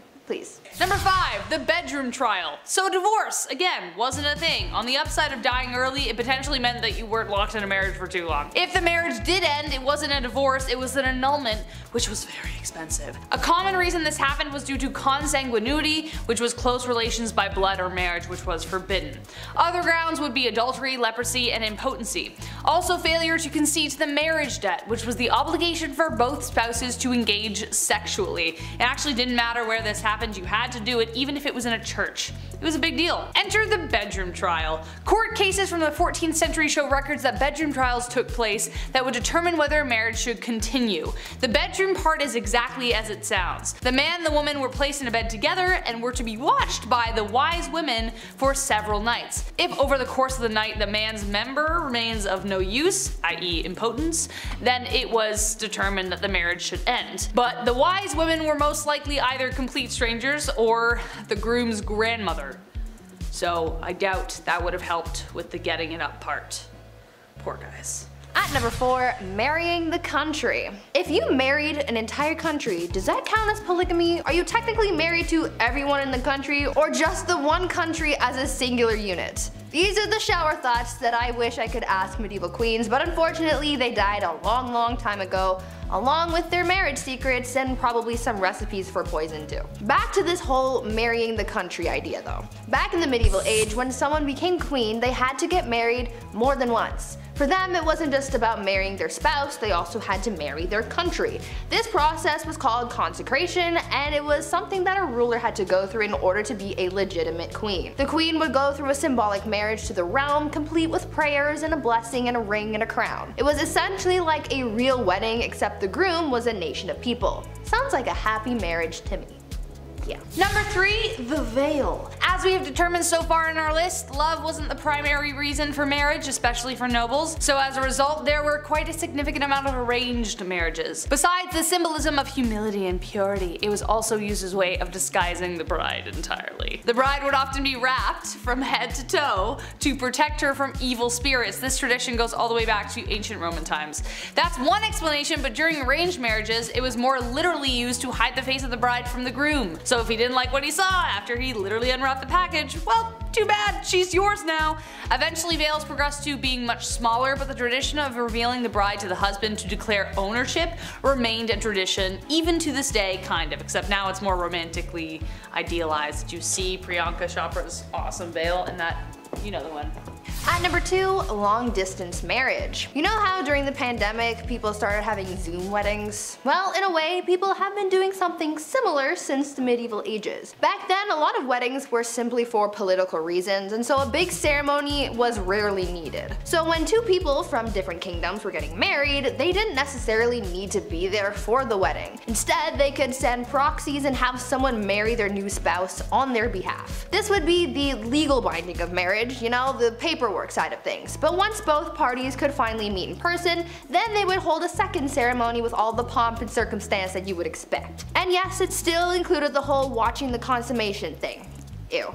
This proxy marriage actually happened to Marie Antoinette, and her brother was her proxy until she could get to the formal ceremony. So now we know that even back then, you didn't have to show up on time to your own wedding, and you could just get someone else to do it. Sounds a little cold to me, but like I've said before, love is dead and it died a long time ago. Mic drop, thank you. Number 1, last but not least, and this is the most messed up, the Lord's Right. This one is definitely the most messed up tradition, and I don't even know how it was justified in the first place. Like, why was it even in place? Someone clearly made this happen so they could piss people off. The last thing anyone wants at their wedding is someone interfering with the wedding night. As we know, people for the most part had to observe the ceremony, but the Lord's Right was something even more horrific. The droit de seigneur was a feudal right that existed in medieval Europe that gave the lord of the land the right to sleep with the bride on the first night of the marriage. That's right, so most often they would take the bride's virginity. Now, just how often this right was carried through is debated, but if your lord had a particular vendetta against you, it wouldn't be surprising. This right could also extend to a lord taking the virginity of every woman in the village, even if they didn't want to get married. It was ridiculous. However, late Middle Age and Renaissance era texts don't clearly determine whether this practice ever occurred.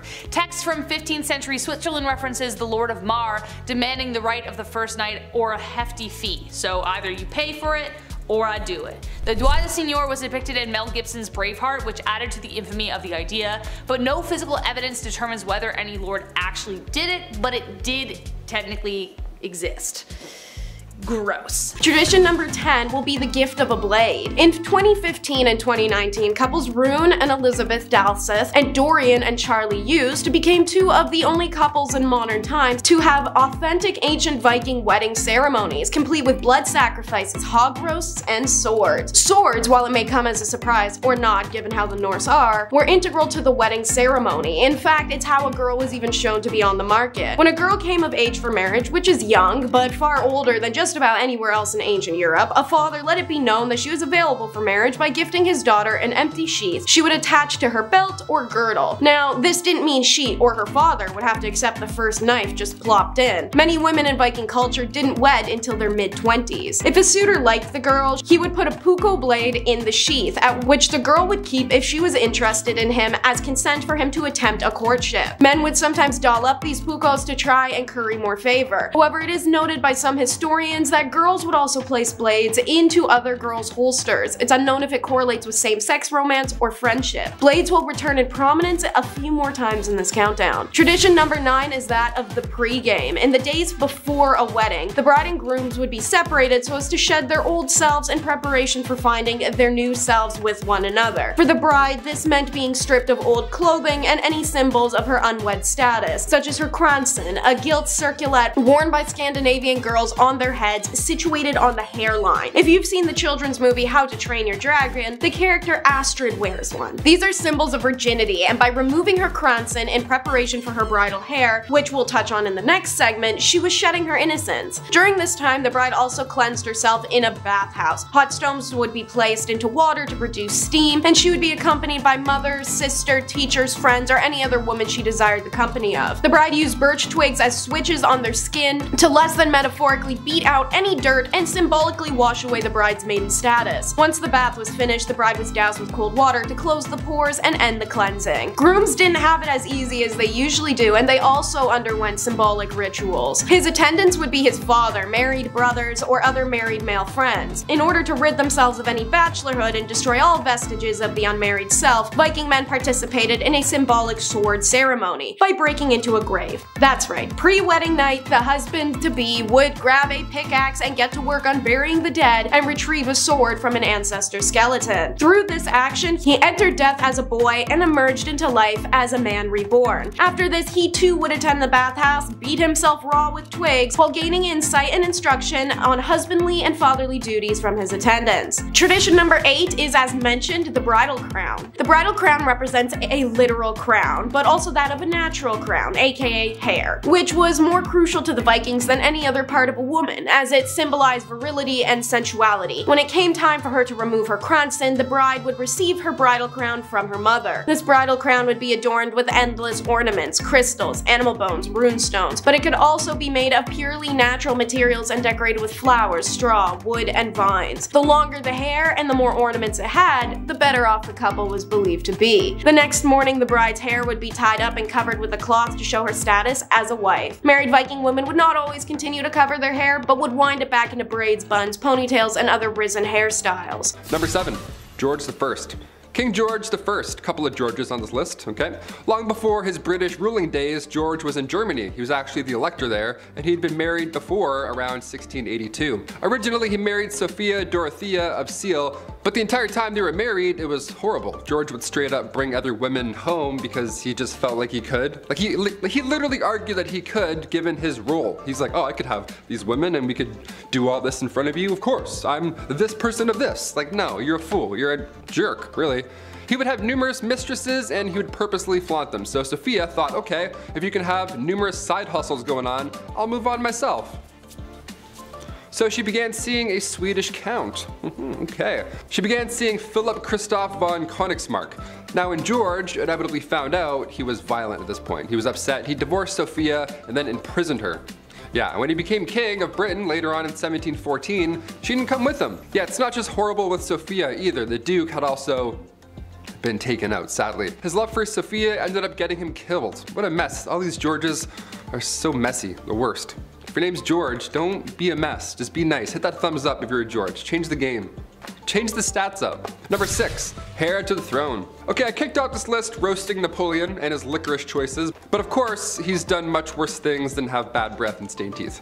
Napoleon's marriage to Josephine was first fueled by love and friendship, but things quickly changed. Marie Josephine Rosé Tascher de la Pagerie was born in 1763. She had 2 children with her first husband, but that marriage was also not a happy time. They separated, and Josephine met Napoleon in 1795. Napoleon at this point was married at the time, and they had an affair, and they were deeply in love, like actually in love, and Napoleon proposed to Josephine in 1796, and they married later that year. 2 days after their wedding, Napoleon led the French army in Italy, and while he was gone, both of them ended up having affairs. So many affairs in this. Like, does love even exist? What the hell? 1804, Napoleon crowned himself and then crowned Josephine, proclaiming her empress. A few years passed, and after finding out Josephine couldn't bear any more children, Napoleon made a list of possible and eligible princesses.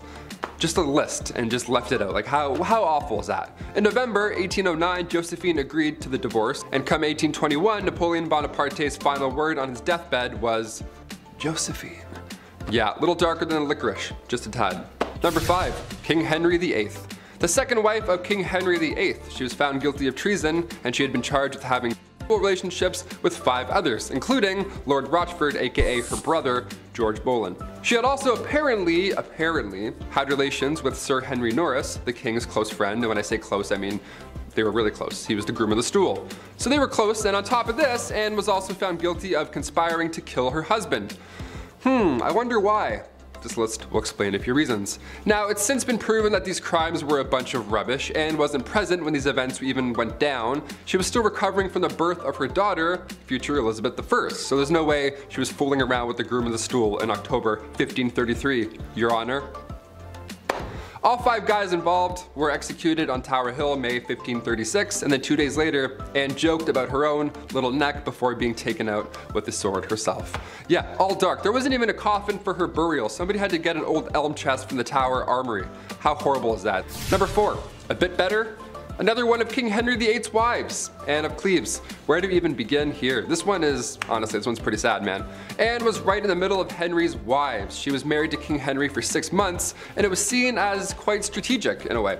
Henry's chief minister convinced him to marry one of the sisters of Germany's Duke of Cleves, either Anne or Amelia. So in order to decide, King Henry requested that Hans Holbein travel to Cleves to paint a portrait of each sister, and then come back and compare them. This is like the birth of Tinder. I'm not even joking, this is how he did it. This man compared portraits and then chose Anne because every man praiseth her beauty. Yeah, compared her to the silver moon. Yeah, try that on a dating site, write that in. I praiseth thou beauty, madam, to a silver dollar. A silver sea sand dollar shining in the moon. What? I don't know, just click it. Click send, see what happens. Then a treaty was signed. A few weeks later, Anne arrived to England, and Henry was beyond upset because she looked nothing like the portrait, apparently. How horrible is that? You look nothing like this Victorian painting. How dare you? It's 6 a.m. and you've been riding a horse for 4 weeks and you don't look like this Victorian painting? Shame. He tried to stop the wedding, but it was too late at that point, so they had to follow through. And on January 6, 1540, their marriage was official. You can't unswipe this marriage, rich boy. Anne later accepted the divorce gladly and then lived as the king's sister peacefully until her death in 1557. Number 3, Christian VII. Christian, there's an ironic name for what I'm about to tell you. The prince that couldn't keep his hands out of his pants. I don't know how else to say it. Here we go. Christian VII of Denmark. He was a young lad. He was spoiled. He was a little comfortable with his body, maybe too comfortable, and he would often just have his hands in his pants hanging out. He was like one of those, rich king. He was kind of like Joffrey from Game of Thrones. He would just have just sit back and like suck on candy and stuff and just, fool around. I don't know, it's gross. Middle of dinner, this guy would pass around food to his family with those gross hands. He would alternate hands and pants to handing out food. What a little twerp. Now, it's unknown, but historians believe maybe, just maybe, he was a tad mad. Who's to tell? Either way, don't touch the rye bread, Christian. Thanks. Go wash your hands. Twice. Number 2, King Henry VIII. Again. Of course, we have to talk about Henry VIII again. He's pretty bad, not gonna lie. Henry VIII was King of England from 1509 to 1547. He's been married a handful of times, as we've heard by now, and all of them have went south. When Henry married Catherine, he was 49. She was a few years younger. She was actually a lot younger, classic 1500s. Way too young. And when they got married, Henry was not the same as he was when they had met. He had received a nasty jousting wound, so now he was gravely overweight. He didn't do anything. He just laid around all day and complained. So Catherine, of course, just wanted some, shred of a life, and being again quite young, too young, she decided to look for love. Well, God forbid you try and have a life in the 1500s, because then the young queen was accused of having an affair and was publicly and horribly taken out in the courtyard. And finally, coming in at number 1, Henry II. The relationship between Henry II of England and Eleanor of Aquitaine is pretty memorable. It's memorable in all the wrong ways, of course. When they first met, things were good, dare I say, with both of them. They were both young, and he was going to be king. He was young, king, guy, young man who's going to be king. And Eleanor, I mean, she was married, but once she got an annulment, their love was good. You know, their love was good and young and ready to be young king stuff. After the annulment in 1152, Henry and Eleanor tied the knot officially a couple weeks after. Love moves quickly, apparently. Henry started having affairs, because of course he did. At this point in this list, we're not gasping at affairs, sadly. But come 1173, Eleanor had convinced their sons to go against father. Yeah, Henry didn't take this well, and he had Eleanor locked up for 16 years. He had died, so after that point she had resumed the royal roles, because at this point those two boys had grown up and inherited the throne, Richard and John. But being locked up for that long, what a nightmare that relationship was entirely. I figured we'd end on a kind of tame one where she kind of came back and it was good. Kind of good, dare I say? I don't know. Alright, so you guys know my drill, so let's start off with the information most people may know a little bit more about already, such as dowries, which is a nice way for fathers to say, I will literally pay your family to get this chick out of my house. The arrangement of marriage was done by the bride and groom's parents. Royal or noblemen were sometimes able to choose their bride, but marriage back then was not based on love for the nobility. They were political arrangements. Husbands and wives were generally strangers until they first met, and if love was ever involved, it came after the couple had been married. But even if it didn't, most just sort of settled into a form of friendship or companionship, or just living with each other. The arrangement of marriage was based on monetary worth. Noble girls equal fatter stacks. Meanwhile, peasant dowries didn't really happen often, and when they did, they were paid in utilitarian means. The family of a girl who was to be married would give a dowry to the family of the boy she was to marry. After the marriage was arranged, the wedding notice was posted up on the doors of the church, and the notice was put up to ensure that there were no grounds for prohibiting the marriage by stating who was to be married and if anyone knew any reasons why they could not. But more on that in a little bit. Now, as mentioned, peasants were able to marry for love, but why make that choice? There was no marital benefits back then, because it's marriage or burn in damnation. Throughout the Middle Ages, the church essentially presented women with two life options in order to escape the sin of Eve. You could become celibate, which ultimately was the preferred choice, or to become married and mothers. You don't bathe, there's feces everywhere, there's the plague, and a man could just kill you tomorrow for rejecting him, and you want to add kids to that equation? When there's no medicine either? Pass.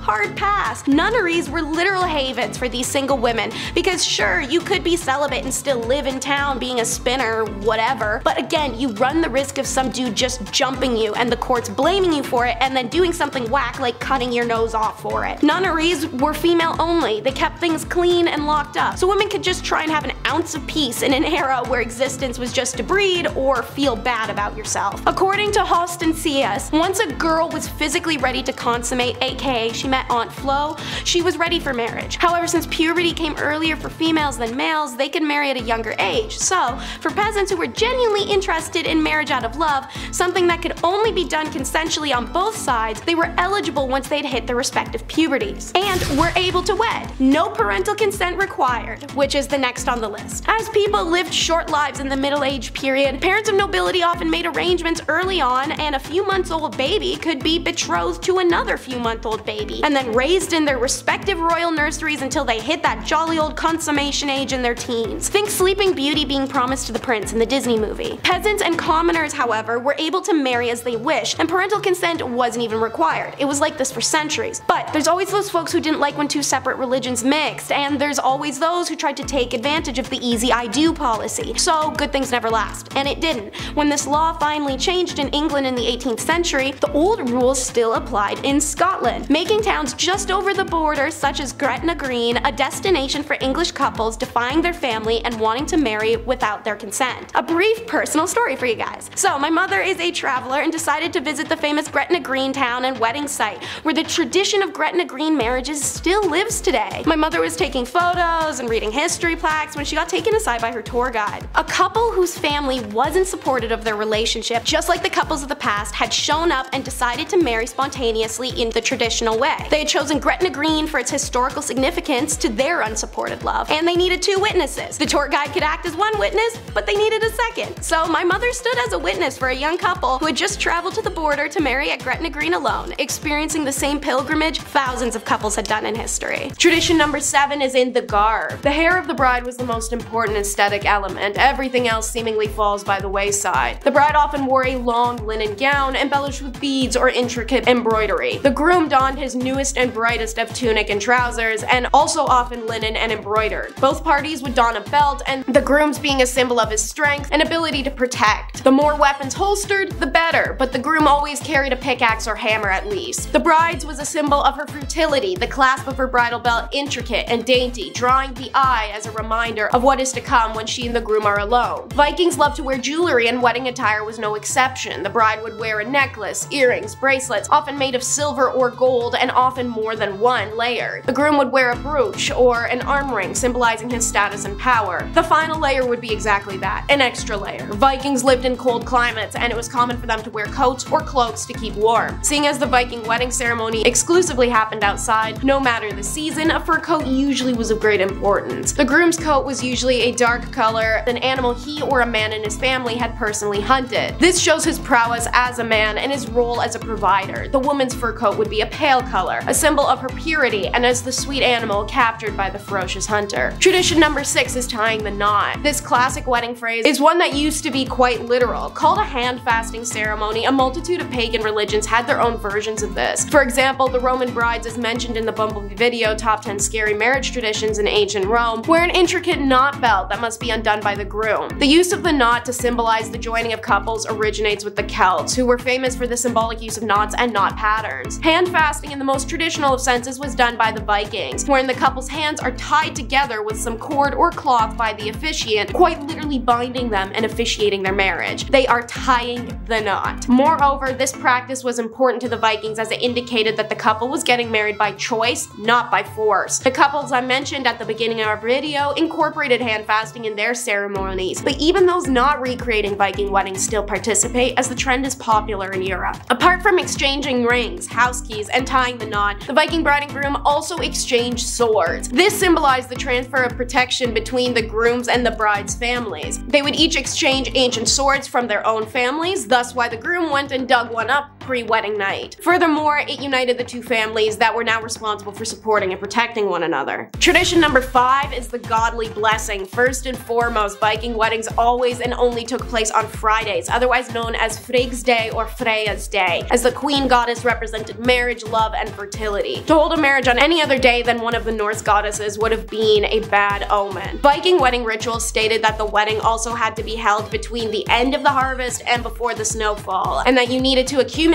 enough food and shelter for everyone invited. You also had to have enough bride ale for the new couple to drink for the first moon cycle of their wedding. Meanwhile, during the feast post-ceremony, the hammer or pickaxe that the groom carries as part of his groom's attire would finally play its role. The bride was expected to ask for Thor's blessing, and so the pickaxe or hammer wielded by the groom, meant to represent Mahjong, is placed on the bride's lap. The placement of the symbol of Thor's manhood in between the bride's womb and hoo-ha is highly symbolic, as he represented male fertility and was believed by playing into this cruel joke he may deliver you, the bride, strong children. Tradition number 4 is a cat in a box. As the groom would hand over his house keys to the bride, the congregation of those witnessing the wedding would bestow the gift of life to fill the home in preparation for children. Cats. Lots of cats. This was done to honor Freya, the goddess of love, who, according to legend, drove a chariot led by cats. Nursing female cats and their kittens were often seen as the most ideal to give, as they would be a representation of the bride's future to come, and help her set up the household and get into the routine of caring for something small and defenseless. Well, only semi. I've had my fair share of cat scratches and bites. I would argue they defend themselves just fine. Tradition number 3 is honeymoon. Have you ever wondered where the word honeymoon came from? Well, it comes from the Scandinavian practice of drinking honey mead, which nowadays is pretty hard to get a hold of. It takes a long time to make small batches and requires tedious preservation. But man, it is incredible, so if you get a chance to try it, you absolutely should, as long as you're over 19. And you needed enough of this delicious honey mead made and provided by friends and family to last you the entire duration of your first moon cycle, 1 month after your wedding, as it was believed to increase the chance of conceiving a child. As you can imagine, loose inhibitions would lead to a higher likelihood. It's also a legal requirement for the bride and groom to drink bride ale together at their post-wedding feast, as their union was only binding once they did so. The first serving was presented to the groom by his wife in a vessel known as the loving cup. The bride might recite a formal verse while presenting the ale. Before drinking it, the groom consecrated the ale to Thor by making the sign of the hammer over it, and toasted to Odin. He sipped and passed the cup to his bride, who made a toast to Freya before drinking. Tradition number 2 is giving chase. When your wedding ceremony is done nowadays, the bride and groom leave while their attendees applaud and whoop, and everyone meets with everyone later, sometimes at a secondary location for post-wedding festivities. However, in Viking weddings, this wasn't the case. Your first job as a bride and groom was to aggressively compete in a competition as if you were children again. A race. Called the bride running, or alternately the bridegroom's ride, this ritual originated in pagan days where the bridal and groom parties, as well as the bride and groom's additional guests, had to race to the feast location. Whichever party lost served liquor to all the winnings all night. You better hope you have an athletic family. Once in the feast hall, the groom buried the sword into the ceiling, and the depth of which the sword sunk symbolized the enduring nature of the union. Things changed in the Christian days, however, and the fun run turned simply into the two parties walking separately from the site of the ceremony to the feast, which is how we've ended up with the far more boring modern version we do today. When Christianity spread, it also carried the tradition of the marriage door from Rome. The Christian Viking version was the groom actually blocking the door so that the bride had to enter with his assistance, completing her symbolic journey from maidenhood to marriage. Tradition number 1 is animal sacrifice. Despite the wealth of Viking wedding knowledge that seems to be available, I will commentate briefly on how reconstructing their ceremonies has proven to be immensely difficult. This is because when the Viking sagas were first written, Christianization had already started wiping out their traditional cultures, temples, runestones, and overall beliefs, leaving many details undocumented or struck off the record. However, we are very confident that sacrifice made its way into marriage ceremony. The sacrifice was to draw attention of the gods to the ceremony and assure their presence and blessings, and so animals associated with fertility were the ones used. For Thor, a goat, for Freya, a sow, and for Freyr, a boar or horse. The Gothi, the person responsible for the wedding, usually sacrificed the animal right at the wedding site. The animal's blood was collected in a bowl and placed on the altar. Then, a bundle of fir twigs was used to be dipped in the blood and splatter it on the couple, conferring the blessings of the gods. The blood is then drizzled over little figures of the gods placed at the altar, all meant to symbolize the union of them and regular people. And yes, Rune and Elizabeth Dalseth and Dorian and Charlie Eust are couples who recreated authentic Viking weddings in 2015 and 19, also included this part of the ceremony. First up at number 10, let's talk about the horrid Roman wedding colors. I mean, they have you out here looking like a McBride. I'm talking Happy Meal. Whoever decided that egg yolk yellow must have been the move, must have hated Romans or women or both. So, to paint y'all a picture, the night before her wedding, having given away her childhood dolls, a Roman girl might sleep in a tunkareka, a special white woolen robe she has to woven herself to demonstrate her domestic skills. If you, let's say, sucked at domestic skills, you'd essentially be wearing like a pillowcase with no arms type of thing. So, on the morning of the wedding day, the bride is dressed by her mother, and everything she wore has to be cream or a yellow wool. It's the only material harvested from an animal while it's still alive, thus it contained animus, aka spirit. This must seem an absolutely brazenly stupid material choice given the Mediterranean climate, but keep in mind it was spun to be supremely Aryan light. That doesn't make it any less chafy though, so. On to the egg yolk, aka flamium, the flame-colored or color of egg yolk veil used to cover the bride's hair and shielded her face. It signaled the transition into a matron's pala, a huge rectangular shawl worn by wedded women. But before you slap that rain poncho on her head, don't forget to do the elaborate Sunny Creens hairstyle. What's that mean in English? Intercourse creens. It's 6 special braids wound with a bunch of fragrant herbs to do with fertility, but also covers the fact people were smelly. Don't worry, you add more cotton this time to her hair in colorful strips. Last but not least, like your daughter is a present under the tree, you tie her up in a bow. More accurately, a cingulum. It's a wool belt tied with something called a Hercules knot that her husband has to be competent enough to undo on the wedding night. Toss on a pair of neon yellow slippers and you're ready to go down the aisle looking like a crumpled napkin covered in mustard. Let's go. So, marriage required giving up a lot of yourself, including your girlhood. Number 9 is Bye Bye Barbie. As we all know, girls were married off while still young, but to give you like the smallest semblance of peace, many Roman emperors upheld and enforced that consummation wasn't allowed despite a marriage occurring until a woman reached a certain age, just to ensure they didn't die unnecessarily, and childbirth was a major 50-50 back then. Some women were genuinely barred from giving birth well into their 20s if their family had a bad rep of lady deaths. But the night before before a wedding, no matter what happened once the knot was tied, pun intended, and no matter her age, a girl set aside dolls, old hairbrushes, and dresses and donned in matronly garb for the first time and ceremoniously burnt her old items. By dedicating her toys and youthful possessions to the household gods, it became a transition in which she would emerge a woman. Even if you're like 20, you had to do this. I'm sure it didn't have to go as far as burning it, like sheesh, maybe save them for when you have a kid of your own, that way you don't have to remake and rebuy all the stuff again. Or find like a prehistoric value village to donate to, maybe. And while we're giving things away, why don't you take a second and scroll on down to the red button below so you can subscribe to the Hive. Now, as mentioned, Roman emperors had some more really than a little say in marriage. So,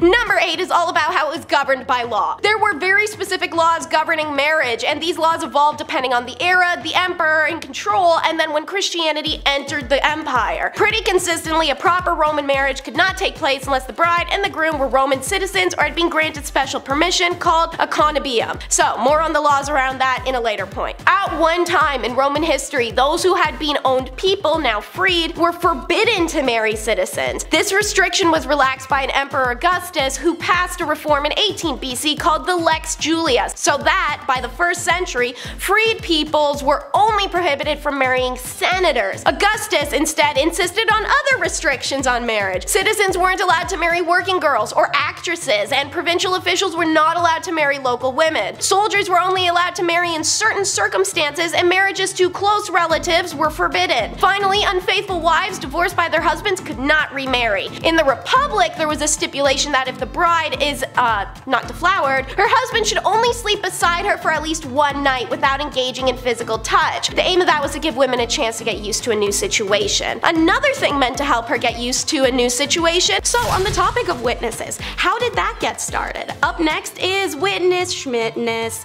In the Middle Ages, the household was headed by a husband, and his wife was the center of the family life and economic productivity. As John Wells said in 1486, more things are necessary for a household than 4 naked thighs. And he used this retort upon hearing that his alleged betrothed, Alice Billingham, had publicly declared they were married. Instead of saying it straight, John was chastising Alice for suggesting they could legitimize their romantic relationship without the necessary social status and financial stability, not just intercourse. Alice, however, goes, nah, bro, I got the receipts, which were her witnesses to the fact that John had asked her to be his wife on the Feast of St. Valentine's that same year, which historically, yes, has always been a romance hallmark holiday, asking her for her hand so that she could be his Valentine forever. These two contrasting stories, however, give us a peephole into the tension between the expectation of love versus intercourse, and then the making of a good and economically fortuitous marriage in the Middle Ages. Alice says, you proposed to me with love,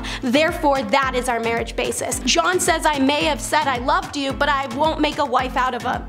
Well, you get it. So, while God was the ultimate witness, that's why couples could just say stuff like, be mine forever and become legally married. It's nice and all, but it was highly recommended to have witnesses to avoid uncertainty like the Alice and John situation. Because they didn't just sign your wedding doc back then, they stopped your husband from wandering off. I've done a lot of talk on the ins and outs of marriage, but how about kiss to be kissed, the medieval wedding ceremony itself? So, there was some errands to run leading up to the big day. First of all, long before the actual wedding, banns were called, which were literally 3 Sundays leading up. Someone stands outside the church and hollers that your wedding day is coming up. It's done so that people can come find out about the celebration and come along to the wedding. But also, those who had objections had the opportunity to voice them. They also put up signs on the church door with information, so if you're out just buying turnips one day and saw your husband's name and face on a poster, you could go up to the medieval lost and found and say, hey, yo, this one's mine. Wedding's off. A wedding ceremony could not be held on a Catholic holiday or on Sundays. A couple could not be married during a time of fasting. They can't be married by someone who had killed someone else. So make sure you got all those things written down to avoid. When weddings started to occur at churches, they were done at the front doors. Nobles married with big parades and elaborate garbs, while peasants sort of kicked it and whatever they had. The couple would exchange vows, usually some Jesus-y stuff, and the priests asked one last time if anybody's got any beef with these two getting hitched. After that, the groom presented his bride with the wedding ring,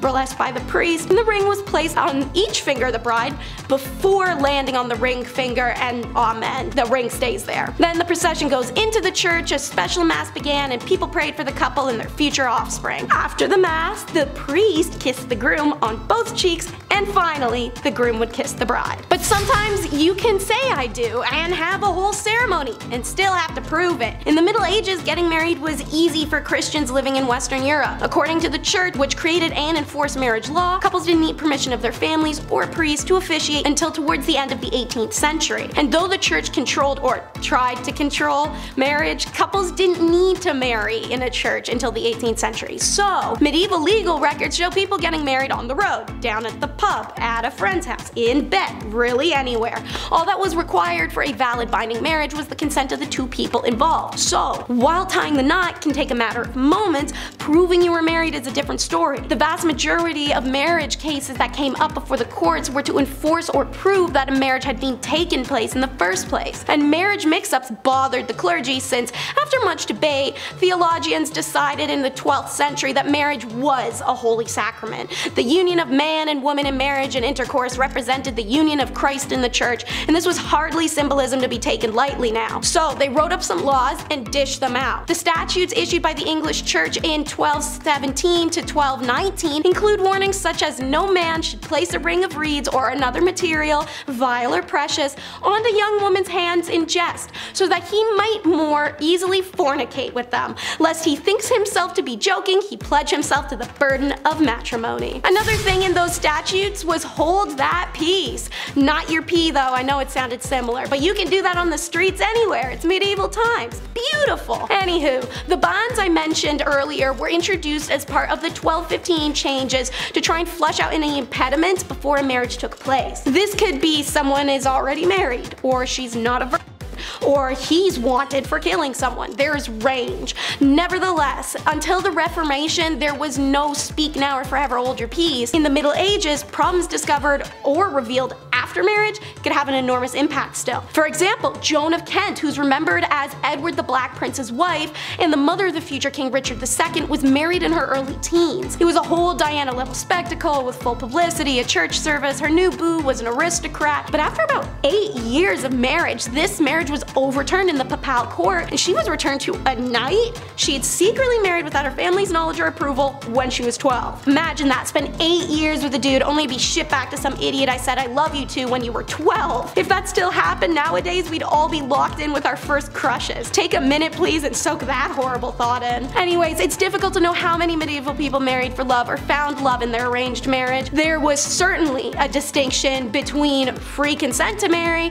and having a completely free choice. Now circling back to my earlier point where I explained the wedding day, how about the wedding night? Not a moment alone is next. Alright, y'all have officially tied the knot and locked lips for the first time. You did some praying, now it's time for a meal. Pretty normal stuff that lines up with nowadays. The peasant couple celebrated with their friends and family, drinking bridal ale for this special occasion and eating a meal traditionally made up of dishes brought by the wedding guests to help feed the community. That's right y'all, like a trailer park wedding, medieval receptions were potlucks. After the reception, a peasant couple may dance and enjoy their night, but a royal couple is ushered to the chamber to consummate the marriage in bed ASAP. The priest, the clergy, parents, really whoever wanted in on the action would come into the room, kick their feet up, and have some popcorn and tell the couple, give us a show here. The bride needed to be a virgin at the time too, which had to be proven by blood being on the bed sheets. If there wasn't any, the whole wedding could be undone on the spot, which actually would be really hard for those women who don't bleed their first times. They do exist. And of course, because there isn't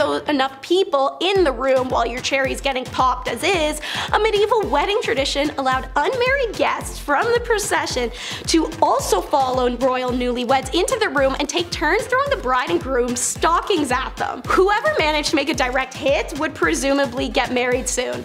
Yeah, this is where the bouquet toss comes from. Then someone has to go retrieve it off the naked sweaty couple so someone else can have a throw. Truly a magical time of wedding traditions. Imposed witnesses, parental consent, church weddings. Yes, it was because of the confusing I do issue and a bunch of others I've listed, but it was also because of kidnap. So, over the last 20 years, historians have increasingly problematized consent we've heard of in the past, warning us not to project modern understanding of consent onto that medieval canon law. Today, consent is defined by what is present instead of what is absent. Yes means yes instead of no means no. In medieval times, the gap between coercion and consent was essentially a hairline. Women didn't have many legal options to deal with very persuasive or dangerous men who demanded their hand and would stop at nothing to achieve it, and consequently, the women often agreed to marry them for fear of their life. Because stopping at nothing often led to being captured, and with women being property, if said captor managed to return home and take the woman against her will before a brother, father, knight, whoever can do something about it,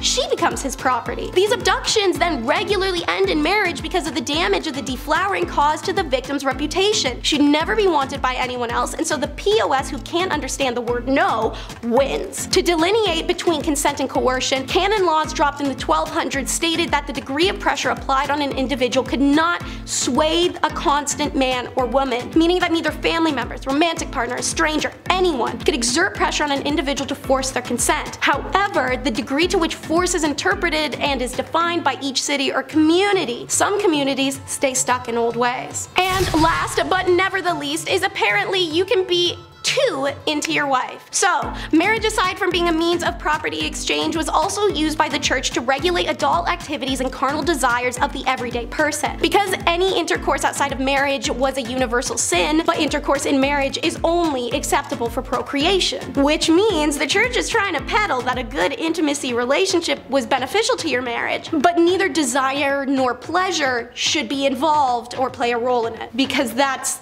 physically possible. They took this serious too, man. Like, Thomas Aquinas warned that a man who slept with his wife solely for pleasure was treating her like a lady of the night, and St. Jerome stated in the 4th century that a man who is too passionately in love with his wife is an adulterer. This is a sentiment which remained prevalent up until the end of the 16th century. Not only was the purpose of intercourse within marriage made abundantly clear by the church, and still is, but there were many rules and regulations pertaining to the act itself, like when the activity between the husband or wife was or wasn't permitted. That would be like a feast or fast day, Sundays, menstruation or pregnancy, while breastfeeding, and for 40 days after childbirth, also holidays, and holy days. This meant that on average, most married couples could legally have intercourse less than once a week. Negative one time a week, you guys. But at least we had champs like Albert the Great who would throw ladies the proverbial bone every now and then. He defended women's carnal desires during pregnancy actually in a document, claiming that the fetus stimulated desire in women. A woman never desires relations so much as she does when she is pregnant. Medicine is most needed in the time of greatest illness. That's a hell of a sentence, a lot to unpack there, so let's just leave it as medieval marriage sucked. Kicking off the list at number 10, must love licorice.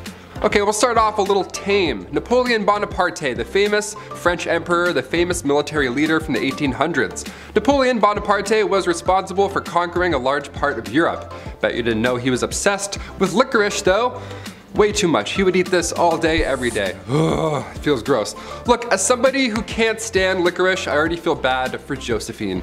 Licorice breath at any time of the day coming your way? No, no thank you. I'll hard pass. Napoleon carried licorice around with him at all times. This guy ate so much of it, his teeth became stained. They turned black. Oh yeah, I forgot to mention, it's black licorice too. Not the strawberry pull and peels, those are great. I'm talking about 1800s black licorice. It would come in lozenges. If somebody offered me a lozenge and it was black licorice, I'd call the police. Smack it out of their hands. Number 9, George IV. When it was time for King George III to pass on the crown, of course, next in line, heir to the throne, is his eldest son, also named George. What if you became king in 1820? Would you be noble? Would you do monologues in the sunset as you enriched your homeland? Kings like to do that a lot with their if I had the hair still. Or would you do what King George IV did and make horrible financial decisions every single day? The guy would just party all day as well. He would gamble every day, he would buy expensive stuff that he did not need, and on top of that, he would never do any of his royal duties. Guy wouldn't do his job. His father had to step in, classic. He figured the only way to settle all these new debts set in motion by George IV, in order to clear those up, George now has to marry his cousin, Caroline of Brunswick. The arranged marriage happened April 8th, 1795, and what was supposed to be a happy day for all was a nightmare for all included. They hated each other as soon as they met. I mean, obviously, he was a fool. George got heavily intoxicated for the wedding. He was just hammered the entire time, and then 9 months later, almost to the day, they had a child. And then right after that happened, they went their separate ways. So yeah, horribly unhealthy relationship. Once George became king in 1820, he then tried to divorce her. Like, what a fool, just let it go, let it all go, let her go. Number 8, Filippo Maria Visconti. The Duke of Milan during the 14th century was at first Gian Maria Visconti, but after he was taken out, his brother, Filippo Maria Visconti, had to step up to the bat. As a ruler, Filippo was better. His brother had been cruel previously, hence the untimely departure. So this was a good move at first, so we thought. Now Filippo had to take over come 1412. Filippo was better than his brother on paper. He helped reorganize government finances. He got the silk industry up and running, which we love that. He ended up passing away of natural causes down the road, which is, nothing like his brother. But while he was in power, he never showed his face to anybody, not even people close to him. He hid in his palace most of the time, and it was odd because he thought that he was ugly. That's why he hid his face. Kind of sad, right? Filippo hid his face, and maybe you feel bad for him now, right? Just a little bit. He died of natural causes and he was alone all that time. Yeah, don't feel bad for him. This guy was horrible. He was jealous of his wife Beatrice Lascaris de Tenda because she was twice his age, twice as smart, and twice as powerful. So Filippo had her taken out in a courtyard publicly September 13th, 1418. Yeah, he accused her of adultery just cause he could, and he had some suspicions in his dark room by himself hiding his face. History is ugly, and sometimes it's literally ugly as well. Number 7, the Mutinas Tutinias. So, we know about this tradition through some very, very angry church fathers and their many documented temper tantrums. One famous account is Christian apologist Arnibus, who angrily scribbled that the Roman matrons were taken for a ride on Tutinus with its immense shameful parts. In reality, what he's actually describing with a lot of hostility and hypocrisy as an obscene loss of purity was actually a ritual that allowed brides to have autonomy and learn not to be embarrassed by the act of intercourse and their body's role in it, in an era where that didn't get to happen. So stop being mad, bro, it can't always be about men. The ritual goes that before the consummation of her marriage, a Roman woman had to go through the process of deflowering herself. In order to do that, she made her way to the temple of Mutinus and the marriage deity and sat on his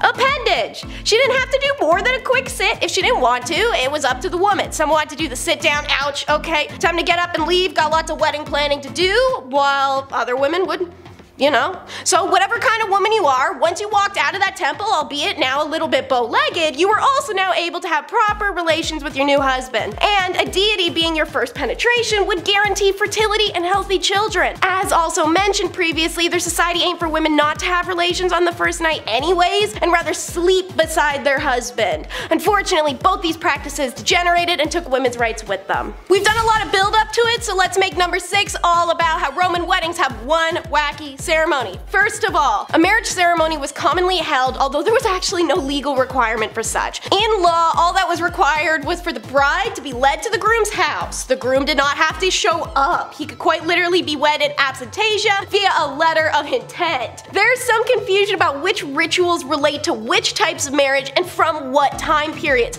seeing as there was 3 kinds of marriage and a lot of different eras of the Roman Empire. Purchase, which is the usual, it's always existed. Usage, super archaic, where a man and woman could spend a year together unmarried, do whatever they want, and once it's hit the 1-year point, if the woman stays another 3 days, they're officially married. Then one last came into play later in the empire, and that was alongside Christianity. It had a religious character involved. In earlier times, either a lamb was sacrificed and its skin spread out for the bride to sit on, or a sow was sacrificed to Mother Earth. Either route, an auspex read the entrails to determine the fate of the couple. Then the bride unveiled herself, power move, and the couple stood face to face. In later times, when vows were introduced, she would say, "Where you are the male, I am the female," and he would respond, "Ubi tu Gaia, ego Gaius." Rings or coins were then given to the bride. A contract was signed if was desired, like a prenup agreement today. Both families could stipulate terms around children and in finances, such as a dowry. The Roman marriage ceremony, called a dextratum incutio, literally means joining of hands. The last component found in all times of the empire was a handshake that signifies the concordia, a mutual bond bond of affection between the married couple using their right hands. The couple then share a ritual spelt cake that the groom broke above the bride's head, not like a bottle style, in a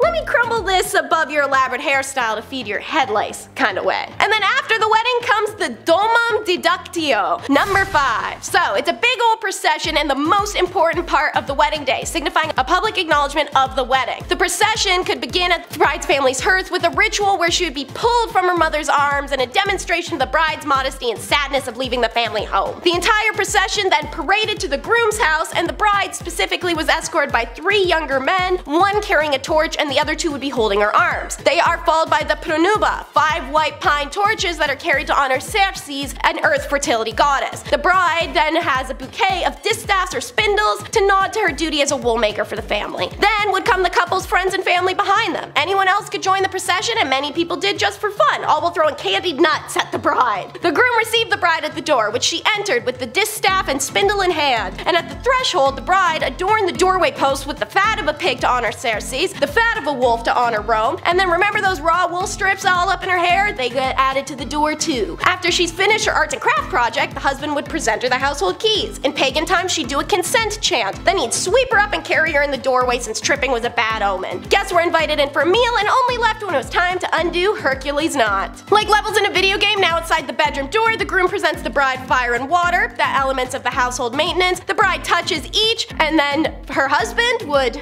undo the knot, even if fornication wasn't to occur, and just like that, you're married. And you may be wondering how to congratulate the happy couple. Well, don't worry, because that's number 4 in the countdown. So, as mentioned, if you're hanging around in a procession, whether part of the wedding party or just an everyday Joe, you get to hug handfuls of dried candied fruits and nuts at the bride. Walnuts were most popular for this, which I feel would be the worst kind of nut to get stuck in your hair, but maybe getting a dried apricot thrown at you and bouncing off your cranium isn't much better either. As I'm sure you can tell, this was the cultural precursor to throwing rice, confetti, and bits of paper, which probably resulted in fewer brides with eye injuries. As an attendee, you can yell feliciter, which means good luck, or talasio, which even in the times of the late Republic was an archaic word. There were most definitely obscene songs. Naturally, they were sung by men and children in the procession on my personal favorite, this little hand sign. This is Malefico, representing good luck, fertility, protection from the evil eye. However, in modern Italian culture, it's evolved into an intercourse-based insult, so don't go busting it out at weddings. Now here's a question I've heard a few times, and I love answering stuff. So, who can marry who is number 3. If you went back in time and asked a Roman their perspective on interracial marriage, they'd be so confused by your question they'd probably miss the fact that you're wearing Air Maxes. Fun fact, kids, but most of those ancient worlds didn't have our racial categories. A Briton and Assyrian, African and Romanian, Caribbean and Native American? What's Latin for whatever's, yo? Because they didn't regard such things as fundamentally wrong the way that modern crappy people can. The evidence seems to show that ethnicity played a little part once a group was Romanized. If they acted, dressed, and behaved as a Roman, then to most, they were a real Roman. That meant you could marry another Roman. Don't even ask me about same-sex relationships because those were laughably normal. But hear what I mentioned, Roman and Roman. That's because the big Roman taboo was class mixing. A great example is how a barbarian and a Roman citizen couldn't marry, not on the grounds of race mixing or same genders, but actually on pure legality. Marriage had to be between 2 Roman Empire citizens. Barbarians, who were anyone living in the regions around Rome but not part of the Roman Empire, did not have connubium, which is aka the right to specifically marry Roman citizens. This applied to even the Greeks, who were held above the other barbarians for being similar enough to the Romans. If a marriage between a Germanic and a Roman tried or did successfully happen, man, y'all could be beige, pink, black, green, blue, boys, girls, all in between. It's a scandal, one that could be subjected to a court case or even a death sentence. Let's talk about number 2, the Roman divorce. Prior to the late Republic, divorce was virtually unknown. Changes in marriage laws allowed for women to keep control of her dowry, and this made divorce and self-sustenance more viable option for women. And it was also simple, just so simple. Just as a marriage was only a declaration of intent to live together, as mentioned, really all that's necessary is a procession to the groom's house, divorce was just a declaration of the couple's intent not to live together. All that law required was that they declare their wish to divorce before 7 witnesses. An ex-wife could expect to receive her dowry back in full and then return to her father's possession. If she'd been independent before the wedding, i.e. orphan, freed woman, she would regain her independence. Under the Lex Julia, founded by Augustus, a wife found guilty of adultery in special court might sacrifice the return of half her dowry, and it allowed her dad to kill her, or just about any man. Really creepy. Divorce for infertility, always assumed to be the woman's fault, was valid given that bearing children was pretty much the point of the marriage thing, and also political advancement was another valid reason for divorce. In the late Republic, Cato the Younger divorced his wife Marcia so that she could marry someone else and he could forge links with the orator Quintus Hortensius, the only way he could climb in rank. Cato loved Marcia and missed her deeply, so when Hortensius dies a few years later, Cato was now a high-ranking man and remarried his now very rich ex-wife. The last and the craziest on the list is number 1. Where did it all come from? All these traditions, all these centuries. Roman weddings have had some of the most influence on traditions we still have today. Even the language, like tying the knot. But I have to come to bear some horrible, horrible origins for all of these traditions. The taking of Sabine women. The story is set when the village of Rome was first established in 753 BCE. Its population was almost entirely men, with only a small handful of already married women who are now too scared to leave their home. So, what's the answer to prehistoric evil men? Steal women of childbearing age from the neighboring township of Sabine. These girls are then forced into marriages through physicality. So when their fathers and brothers and previous husbands come to wage war and retrieve their women, the women are now mothers and throw themselves between the evil men who are now the fathers of their children and then the men who they'd been stolen from, their family. Historians say this is because women supposedly felt so much guilt over the bloodshed that started in their names and wanted to live neither fatherless nor widowed. So truce is called, and the Sabines and the Romans unite their community. There's a lot to be said here about motives for consent, notions of honor and family, female trauma, and the history being very obviously written by a man. So, for now, let's focus on the fact that many Roman weddings refer to this legendary empire-shaping event. The hairstyle of 6 braids. It's parted with a spearhead to represent the violent capture of the Sabines, pulling the daughter from her mother's arms, and her family, taking her away in a procession to her new husband's home. Women carried across the threshold to avoid tripping, a bad omen. It's a reference to Sabine women being forcibly carried or dragged into their captors' homes. Plutarch gave more explanation to the meaning of that wedding word, thalasio, including the fact that it's named on one of the Sabine abductors and wool related, thus all the wool necessary in the wedding and the scraps being left around his front door. All of these traditions are incorporated into ancient Roman weddings after the atrocity united communities to try and ritualize the event that joined the two nations and create a bond from it, rewriting the tragedy into unity and celebration. And now, we still do some of these things today.